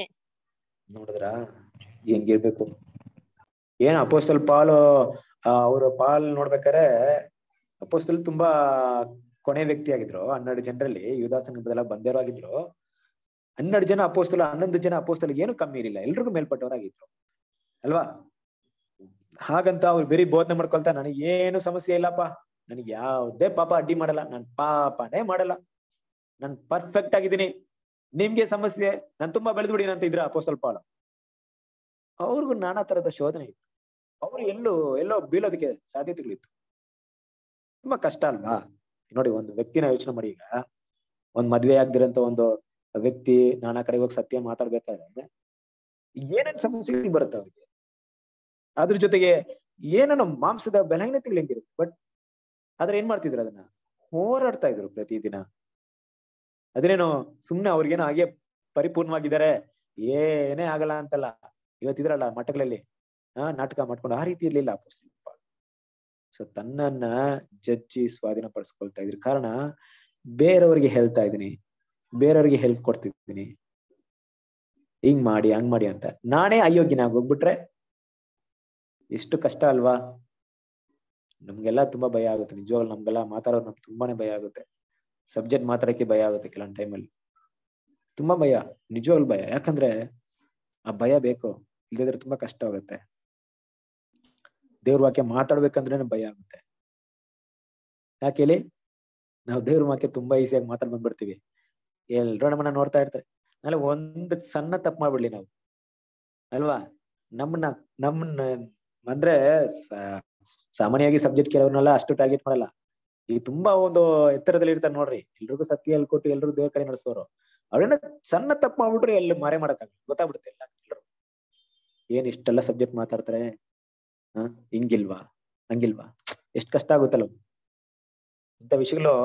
ನಿಜವಾಗ್ಲೂ ಆ ರೀತಿ ತಪ್ಪು ಮಾಡಿದ್ದಾಗ ನಾವು ತಲೆ ತಗ್ಸ್ಬೇಕು. ಇದೇ ರೀತಿ ಮಾಡಿದ್ವಲ್ಲ, ಮಾಡ್ಬಾರ್ದಾಗಿತ್ತಲ್ಲ, ನನ್ನಿಂದ ಸಹೋದರ ಸಹೋದರಿ ಎಡರ್ವಿಕೆಗೆ ಕಾರಣವಾದ್ವಲ್ಲ.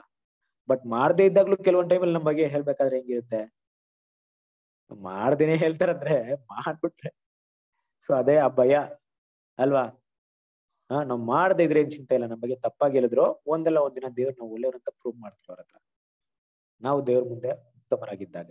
ಬಟ್ ನಾವ್ ಮಾಡ್ಬಿಟ್ರೆ ನಮ್ಮಿಂದ ಎಷ್ಟು ಜನ ಎಡರುತ್ತಾರೆ ಅಲ್ವಾ? ಅವರೇ ಸರಿ ಇಲ್ಲ, ನನ್ಗೆ ಯಾಕೆ ಕೆಳಗ್ ಬರ್ತೀಯ? ಎಷ್ಟೆಲ್ಲ ಸತ್ಯ ಮಾತಾಡಿದ್ರು, ಎಲ್ಲ ಸತ್ಯ ಬಿಟ್ಟು ಇಲ್ಲಿ ಬಂದೆ, ಇವರೇ ಕರೆಕ್ಟ್ ಇಲ್ಲ ಅಲ್ವಾ? ದೇವ್ರ ಮಕ್ಳು, ಪ್ರತಿಯೊಬ್ಬ ದೇವ್ರ ಮಕ್ಳು ಕೂಡ ಈ ಭಯ ಎಲ್ರಿಗೂ ಇದೆ. ಬೇರೆಯವ್ರಿಗೆ ಸಬ್ಜೆಕ್ಟ್ ಮಾತಾಡಕ್ ಹೋಗ್ತಾ ಇದೀನಿ, ನಾನು ಅಯೋಗ್ಯನ ಹೋಗ್ಬಿಟ್ರೆ ಅಂದ್ರೆ ಏನರ್ಥ?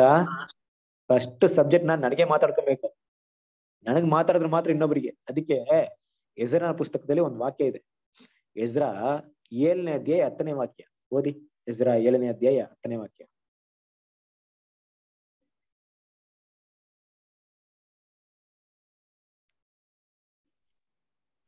ಅವನು ಯೆಹೋವನ ಧರ್ಮಶಾಸ್ತ್ರವನ್ನು ಅಭ್ಯಾಸಿಸಿ ಅನುಸರಿಸಲಿಕ್ಕೂ ಇಸ್ರಾಯೇಲರಿಗೆ ಅದರ ವಿಧಿ ನ್ಯಾಯಗಳನ್ನು ಕಲಿಸಲಿಕ್ಕೂ ದೃಢ ಮಾಡಿಕೊಂಡಿದ್ದನು. ನೋಡಿದ್ರಾ ಎಜ್ರನ ಒಂದು ಮೈಂಡ್ ಸೆಟಪ್ ಹೆಂಗಿತ್ತು ಅಂದ್ರೆ, ದೃಢ, ಸ್ಟ್ರಾಂಗ್ ಡಿಸಿಷನ್ ಅಂತೆ. ಏನ್ ಡಿಸಿಷನ್ ಅಪ್ಪ ಅಂದ್ರೆ, ಒಂದು ಫಾರ್ಮುಲಾ ಇದೆ ನೋಡಿ, ಹಿಂಗ್ ಚೆನ್ನಾಗಿದೆ. ಮೊದಲು ನಾನು ಓದ್ಬೇಕು, 2ನೇದು ನಾನ್ ಬೇರೆಯವ್ರಿಗೆ ಹೇಳ್ಬೇಕು, 3ನೇದು ನಾನು ಏನ್ ಮಾಡ್ಬೇಕು? ಫಾಲೋ ಮಾಡ್ಬೇಕು. ಕರೆಕ್ಟಾ? ನಾನು ಹೇಳಿದ ಪಾಯಿಂಟ್ ಅರ್ಥ ಆಯ್ತಾ ನಿಮ್ಗೆ? ಮೊದಲೇನ್ ಮಾಡ್ಬೇಕು? ನಾನು ಓದ್ಬೇಕು, 2ನೇದು ಬೇರೆಯವ್ರಿಗೆ ಹೇಳ್ಬೇಕು, 3ನೇದು ನಾನು ಫಾಲೋ ಮಾಡ್ಬೇಕು. ಕರೆಕ್ಟಾ? ಇಲ್ಲ, ತಪ್ಪು. ಏನಿದೆ ಕರೆಕ್ಟ್? ಯಾವ್ದು? ಮೊದ್ಲಕ್ಕೆ ಅಭ್ಯಾಸ ಮಾಡ್ಬೇಕು, ಆಮೇಲೆ ಅನುಸರಿಸ್ಬೇಕು, ಆಮೇಲೆ ಕಲಿಸ್ಬೇಕು. ನೋಡಿದ್ರ ಏನಂತಿದ್ರೆ, ಮೊದಲು ಅದನ್ನ ಓದಿ ಸ್ಟಡಿ ಮಾಡಿ ಫಸ್ಟ್ ನಾನ್ ಫಾಲೋ ಮಾಡ್ಬೇಕು. ನಾನ್ ಫಾಲೋ ಮಾಡಿದ್ನ ಇನ್ನೊಬ್ರಿಗೆ ಹೇಳ್ಬೇಕಂತೆ. ನೋಡ್ರಿ ಹೆಂಗಿದೆ ಅಲ್ವಾ? ಇದಕ್ಕೆ ಸಲ್ಸೇನ್ ಪರಿಸರನ್ನ ಬೈಯೋದು. ಏನೋ ನೀವಂತೂ ಭಾರವಾದ ಒಂದು ಹೊರೆಯನ್ನ ನಿಮ್ ಕೈಯಲ್ಲೂ ಮುಟ್ಟಲ್ಲ, ಇನ್ನೊಬ್ರಿಗೆ ಹೊರಿಸ್ತೀರ ಅನ್ಬಿಟ್ಟು. ಅವ್ರು ಹಂಗೆ ಮಾಡ್ತಿದ್ರಲ್ವಾ? ಮುಟ್ಟನೇ ಇರ್ಲಿಲ್ಲ.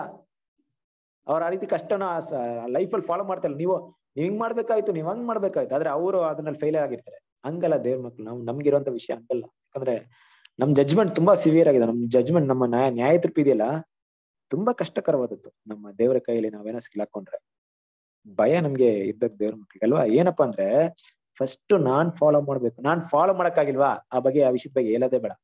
ಯಾಕೆ ನನಗೆ ಫಾಲೋ ಮಾಡಕ್ಕಾಗಿಲ್ಲ, ನಾನು ಯಾಕೆ ಹೇಳಿ ಇನ್ನೊಬ್ರಿಗೆ? ಫಸ್ಟ್ ನಾನ್ ಅಭ್ಯಾಸ ಮಾಡೋಣ. ನನ್ ಕೈಯಲ್ಲಿ ಆಯ್ತಾ, ನನಗೊಂದು ಅನುಭವ ಬರುತ್ತೆ ನೋಡಿ, ಈ ರೀತಿ ನಾನು ಇದನ್ನ ಹೋರಾಡಿದ್ದೀನಿ, ಈ ರೀತಿ ಗೆದ್ದಿದ್ದೀನಿ. ಇನ್ನೊಬ್ರಿಗೆ ಹೇಳುವಾಗ ಏನಾಗುತ್ತೆ, ಅದು ಪ್ರಯೋಜನವಾಗಿರುತ್ತೆ. ದೇವ್ರ ಮಕ್ಳು ನಮ್ಮೆಲ್ರಿಗೂ, ಇಲ್ಲಿ ಯಾರಿಗೂ ಬೇರೆಯವ್ರಿಗೆ ಬೋಧಿಸುವ ನಾನೇ ಅಯೋಗ್ಯನಾಗಿ ಹೋಗದಂತೆ ಅಂತ ಹೇಳಿದಾಗ ಬರೀ ಸ್ಪೀಕರ್ ಮಾತ್ರ ಅಂತ ನೋಡ್ಬೇಡಿ. ಪಾಯಿಂಟ್ ಏನಪ್ಪಾ ಅಂದ್ರೆ, ಈ ಸತ್ಯವಾಕ್ಯವನ್ನ ಯಾರು ಬೋಧಿಸ್ಬೇಕು ಅಂತ ಗೊತ್ತಿದೆಯಲ್ವಾ ನಿಮ್ಗೆ? ಯಾರು ಬೋಧಿಸ್ಬೇಕು ಈ ವಾಕ್ಯವನ್ನ ಹೇಳೋದಕ್ಕೆ? ಯಾರಿಗೆ ಯೋಗ್ಯತೆ ಇದೆ? ನಿಮ್ಗಿನ್ನ ಕ್ಲಿಯರ್ ಆಗಿ ಅರ್ಥವಾಗಿಲ್ಲ ಅನ್ಸುತ್ತೆ. ಇಲ್ಲಿ ಬೇರೆಯವರಿಗೆ ಬೋಧಿಸುವ ನಾನೇ ಅಯೋಗ್ಯನಾಗಿ ಹೋಗದೆ ಅಂತ ಅಪೊಸ್ತಲ ಪಾಲ್ ಹೇಳಿದ್ರು. ಸರಿ, ಇವಾಗ ನಮ್ಮ ಮಧ್ಯದಲ್ಲಿ ಈ ಅಪೊಸ್ತಲ ಪಾಲ್ ತರ ಬೇರೆಯವರಿಗೆ ಬೋಧಿಸೋದಕ್ಕೆ ಯಾರಿಗೆ ಯೋಗ್ಯತೆಗಳಿದೆ? ಅನುಸರಿಸಬೇಕು, ಎಲ್ಲದ್ರೆ ಅಯೋಗ್ಯ. ಕರೆಕ್ಟ್, ಅನುಸರಿಸಿ ಮಾತಾಡ್ಬೇಕು, ಇಲ್ಲಾಂದ್ರೆ ಅಯೋಗ್ಯ. ಅಂದ್ರೆ ಈ ಸತ್ಯವಾಕ್ಯನ ಹೇಳ್ಬೇಕಂತ ಒಂದು ಏನಂತಾರೆ, ಕರ್ತವ್ಯ ಮೇಲೆ ಇದೆಯಾ ಇಲ್ವಾ? ನಮ್ಮೆಲ್ಲರ ಮೇಲೆ ಸತ್ಯವಾಕ್ಯವನ್ನು ಎಲ್ರಿಗೂ ಸಾರ್ಬೇಕು ಅನ್ನುವಂತ ಕರ್ತವ್ಯ ನಮ್ಮ ಮೇಲೆ ಇದೆಯಾ ಇಲ್ವಾ? ಇದೆ, ಹೇಳಿದ್ದಾರೆ, ಯೇಸು ಕ್ರಿಸ್ತರು ಹೇಳಿದ್ದಾರೆ ಅಲ್ವಾ? ನಮ್ಮ ಎಲ್ರಿಗೂ ಇದೆಯಾ? ಇಲ್ಲಪ್ಪ, ನಾನು ಸಬ್ಜೆಕ್ಟ್ ಕೇಳಿದಿನ, ನಾನು 50 ಕ್ಲಾಸ್ ಕೇಳಿದಿನ, ನಾನುಂಟು ನನ್ ಮನೆಯವ್ರಿಗೆ ಹೇಳಿದ್ರೆ ಹೇಳ್ತೀನಿ, ಇಲ್ಲಾಂದ್ರೆ ಅದು ಕೂಡ ಇಲ್ಲ. ನಾನು ಪಾಡು ಸೈಲೆಂಟ್ ಆಗಿ ಮೀಟಿಂಗ್ ಅಟೆಂಡ್ ಮಾಡ್ಕೊಂಡು ಹೋಗ್ತಾ ಇರ್ತೀನಿ. ಯಾರಿಗೂ ಏನ್ ಇಷ್ಟ ಪಡಲ್ಲ, ಯಾರ ಬಗ್ಗೆನೋ ಯಾರ ಹತ್ರನೋ ಯೇಸು ಕ್ರಿಸ್ತನ ಬಗ್ಗೆನೋ ದೇವ್ರ ರಾಜ್ಯದ ಬಗ್ಗೆ ಏನು ಮಾತಾಡಕ್ ಹೋಗಲ್ಲ ಬ್ರದರ್. ಆ ರೀತಿ ಇರ್ಬೇಕಂತಿದ್ಯಾ? ತಕ್ಕವರಾಗಿರ್ಬೇಕು ಬ್ರದರ್, ಅದಕ್ಕೆ ತಕ್ಕವರಾಗಿರ್ಬೇಕು. ವಾಕ್ಯ ಓದಿ. 1 ಪೇತ್ರ 2ನೇ ಅಧ್ಯಾಯ 9ನೇ ವಾಕ್ಯ.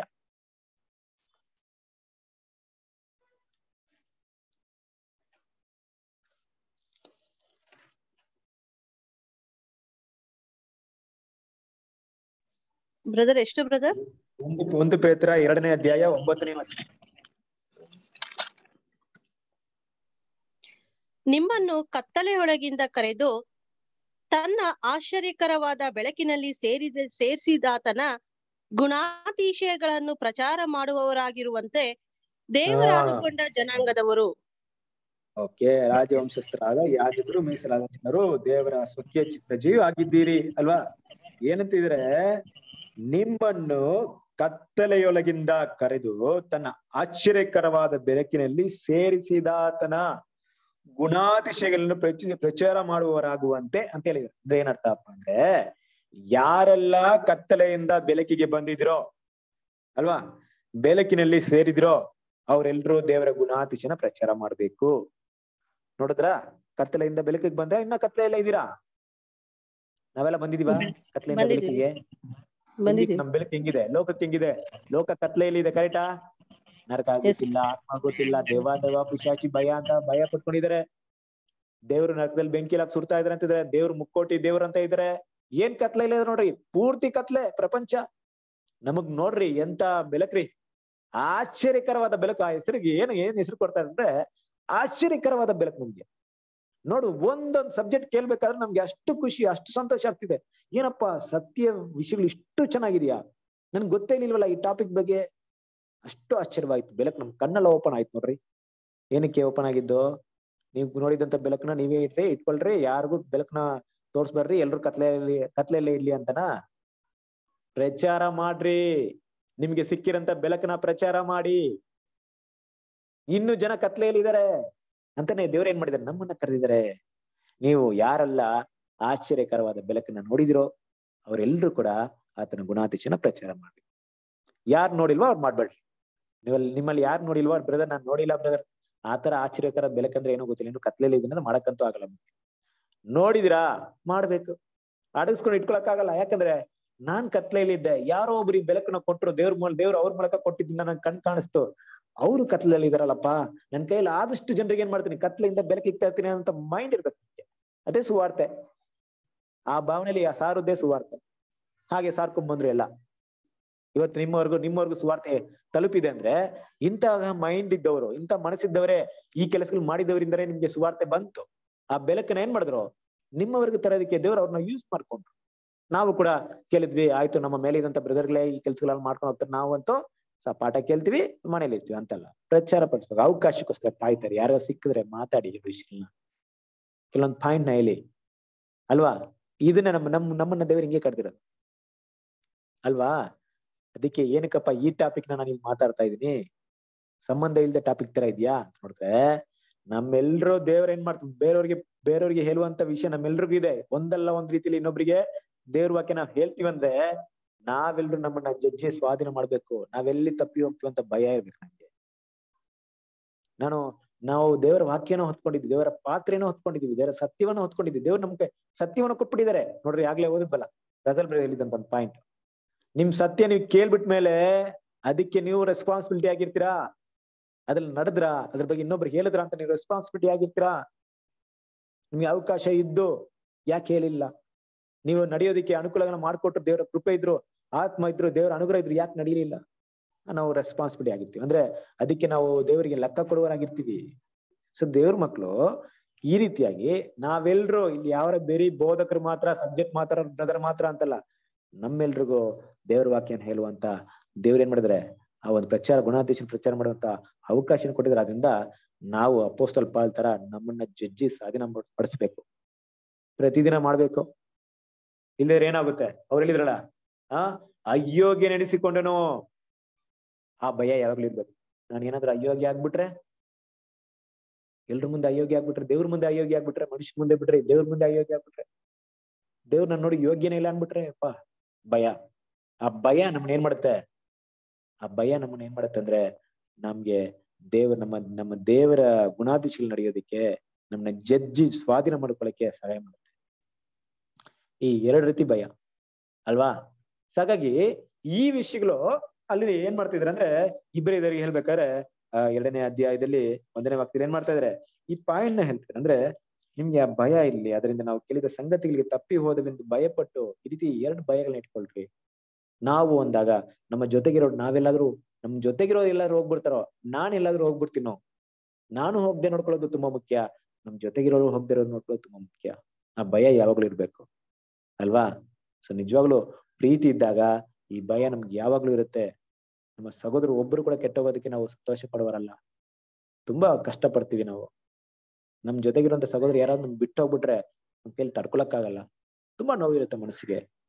ಪೋಸ್ಟಲ್ ಪಾಲ್ ಕೂಡ ಹೇಗೆ ನೊಂದ್ಕೊಂತಾರೆ ಕೆಲವೊಂದ್ ಟೈಮಲ್ಲಿ, ಕೆಲವರು ಅವ್ರನ್ನ ಬಿಟ್ಟು ಹೋದಾಗ. ದೇವ್ರ ಮಕ್ಳು ನಾವು ಹಾಗೆ ಇರ್ತೀವಿ, ಯಾಕಂದ್ರೆ ಯಾರಾದ್ರೂ ಒಬ್ರು ಹೋದ್ರೆ ತುಂಬಾ ಮನಸ್ಸಿಗೆ ಕಷ್ಟವಾಗುತ್ತೆ. ಸೊ ಅವ್ರಿಗೋಸ್ಕರ ಪ್ರಾರ್ಥನೆ ಮಾಡೋಣ. ಆದಷ್ಟು ನಮ್ಮಿಂದ ಒಳ್ಳೆ ಮಾತುಗಳು ಹೇಳೋದ್ರ ಮೂಲಕ ಅವ್ರೇನೋ ಬರ್ತಾರ, ದೇವ್ರು ದಾರಿಗೆ ಬರೋದಕ್ಕೆ ಕಾರಣ ಕರ್ಕೊಂಡ್ ಬರ್ಬೋದಾ ಅಂತಿದ್ರೆ ಆ ರೀತಿ ಸಿದ್ಧತೆ ಮಾಡೋಣ. ಆದ್ರೆ ಒಳ್ಳೆ ವಿಷಯಗಳಿದ್ದಾಗ, ಮತ್ತೆ ನಾನು ದೇವರ ದಾರಿನ ಬಿಟ್ಟು ಹೋಗ್ಬಿಡ್ತೀನಿ ಅಂತ ಭಯ ಇರ್ಲಿ. ಹಾಗಾಗಿ ಓಕೆ, ಸೊ ಸಮಯ ಮುಗಿತು. ನೆಕ್ಸ್ಟ್ ವಿಷಯ ನೋಡ್ತೀವಿ ಅಂದ್ರೆ 2ನೇ ವಚನ ನೋಡಿ. 2ನೇ ವಚನ, ಇಬ್ರಿಯರಿಗೆ 2ನೇ ಅಧ್ಯಾಯ 2ನೇ. ದೇವದೂತರ ಮೂಲಕ ಹೇಳಲ್ಪಟ್ಟ ವಾಕ್ಯವು ಸ್ಥಿರವಾದದ್ದು, ಅದನ್ನು ಮೀರಿ ಮಾಡಿದ ಪ್ರತಿಯೊಂದು ತಪ್ಪಿಗೂ ಅವಿಧೇಯತ್ವಕ್ಕೂ ನ್ಯಾಯವಾದ ಪ್ರತಿಫಲ ಉಂಟಾದ ಮೇಲೆ ನಮ್ಮ ಮುಂದಿಟ್ಟಿರುವ ಈ ಅತ್ಯಂತ ವಿಶೇಷ ರಕ್ಷಣೆಯನ್ನು ನಾವು ಅಲಕ್ಷ್ಯ ಮಾಡಿದರೆ ತಪ್ಪಿಸಿಕೊಳ್ಳುವುದು ಹೇಗೆ? ಓಕೆ, ಸರಿ, ಓಕೆನಾ. ಸೊ ಇಲ್ಲಿ ಇರುವಂತ ಟಾಪಿಕ್, ಓಕೆ, ನಾನೀಗ ಅದನ್ನ ಟಚ್ ಮಾಡ್ಬಿಟ್ರೆ ತುಂಬಾ ಲೆಂತಿ ಆಗ್ಬಿಡುತ್ತೆ, ಇರ್ಲಿ, ಓಕೆನಾ. ಹಾಗಾಗಿ ಈ ವಿಷಯದಲ್ಲಿ ಏನ್ ಮಾಡ್ತಾರೆ ಅಂದ್ರೆ, ಅಲ್ಲಿ ಕೆಲವೊಂದು ಎಚ್ಚರಿಕೆಗಳನ್ನ ಕೊಡ್ತಾರೆ. 2ನೇ ಅಧ್ಯಾಯ ತುಂಬಾ ಮುಖ್ಯವಾಗಿರುತ್ತೆ. ಯಾಕಂದ್ರೆ ಹೇಗೆ ದೇವ್ರು ಕೊಟ್ಟಂತ ಒಂದು ವಿಷಯ ಎಷ್ಟು ಪ್ರಾಮುಖ್ಯ ಉಳ್ಳದಾಗಿರುತ್ತೆ, ಮತ್ತೆ ಆ ಕರೆ ಎಷ್ಟು ಪ್ರಾಮುಖ್ಯತೆ ಉಳ್ಳದಾಗಿರುತ್ತೆ ಅಂತ ವಿಷಯವನ್ನ ಏನ್ ಮಾಡ್ತಾರೆ ಅಂದ್ರೆ, ಇಲ್ಲಿ ಅಪೊಸ್ತಲ ಪಾಲ್ ಮಾತಾಡ್ತಾ ಇರ್ತಾರೆ. ಹಾಗಾಗಿ ಈ ಒಂದು ವಿಷಯದಲ್ಲಿ ಮುಖ್ಯವಾಗಿ ನಮ್ಗೆ ಹೇಳುವಂತ ವಿಷಯ ಅಂದ್ರೆ, ನಾವು ಕೇಳಿದಂತ ವಿಷಯಕ್ಕೆ ಲಕ್ಷ್ಯ ಕೊಡಿ, ಗಮನವಿಟ್ಟು ಕೇಳಿ. ಸೊ ಮೊದ್ಲೇ ನಾನು ಹೇಳಿದ ಹಾಗೆ ಗಮನವಿಡೋದಂದ್ರೆ 2 ವಿಷಯ ಇದೆ. ಅವರು ದೇವ್ರ ವಾಕ್ಯನ ಮಾತಾಡ್ತಿದ್ರ ಅನ್ನೋ ವಿಷಯದ ಗಮನ ಇಡ್ಬೇಕು, ಮತ್ತೆ ಅವ್ರೇನಾದ್ರೂ ದೇವ್ರ ವಾಕ್ಯಕ್ಕೆ ವಿರುದ್ಧವಾಗಿ ಏನಾದ್ರು ಮಾತಾಡ್ತಿದ್ರ ಅನ್ನೋ ವಿಷಯನ ಗಮನಿಸೋದಕ್ಕೂ ನಾವು ಗಮನ ಇಡಬೇಕು, ಲಕ್ಷ್ಯ ಕೊಡ್ಬೇಕಾಗಿದೆ. ಮತ್ತೆ ಭಯ ಅಂದಾಗ ನಮ್ಮಲ್ಲಿ 2 ರೀತಿಯಾದ ಭಯ ಇರ್ಬೇಕು. ಒಂದು ನಮ್ಮ ರಕ್ಷಣೆ ನೆರವೇರಿಸಬೇಕಂತ ಭಯ ಇರ್ಬೇಕು. ಅದನ್ನ ಮುಂದಿನ ಪಾಠದಲ್ಲಿ ನಾವು ಕೆಲವು ಪಾಯಿಂಟ್ಸ್ ನೋಡೋಣ. ಅಪೊಸ್ತಲ ಪಾಲ್ ಗಿದಂತ ಒಂದು ಭಯ, ಮತ್ತೆ ನಮ್ಮ ಜೊತೆಗಿರುವಂತವ್ರು ನಮ್ಮನ್ನ ಬಿಟ್ಟು ಹೋಗ್ಬಿಡ್ತಾರೆ, ದೇವ್ರನ್ನ ಬಿಟ್ಟು ಹೋಗ್ತಾರೆ ಅಂತ ಭಯ ಇರ್ಬೇಕು. ಅದು ಕೂಡ ಇಲ್ಲಿ ಇರ್ಬೇಕು ಅನ್ನೋ ವಿಷಯನ ಕೂಡ ಇಲ್ಲಿ ನೋಡ್ತೀವಿ. ಹೀಗಾಗಿ ಇಲ್ಲಿಗೆ ಟಾಪಿಕ್ ನ ನಿಲ್ಸೋಣ. ಸೊ ದೇವ್ರ ಚಿತ್ತ ಇದ್ರೆ ಕಂಟಿನ್ಯೂ ಪಾರ್ಟ್ ನ ಮುಂದಿನ ವಾರದಲ್ಲಿ ನಾವು ನೋಡೋಣ. ದೇವ್ರ ಈ ಪಾಠವನ್ನ ಆಶೀರ್ವದಿಸಲಿ. ಆಮೇಲೆ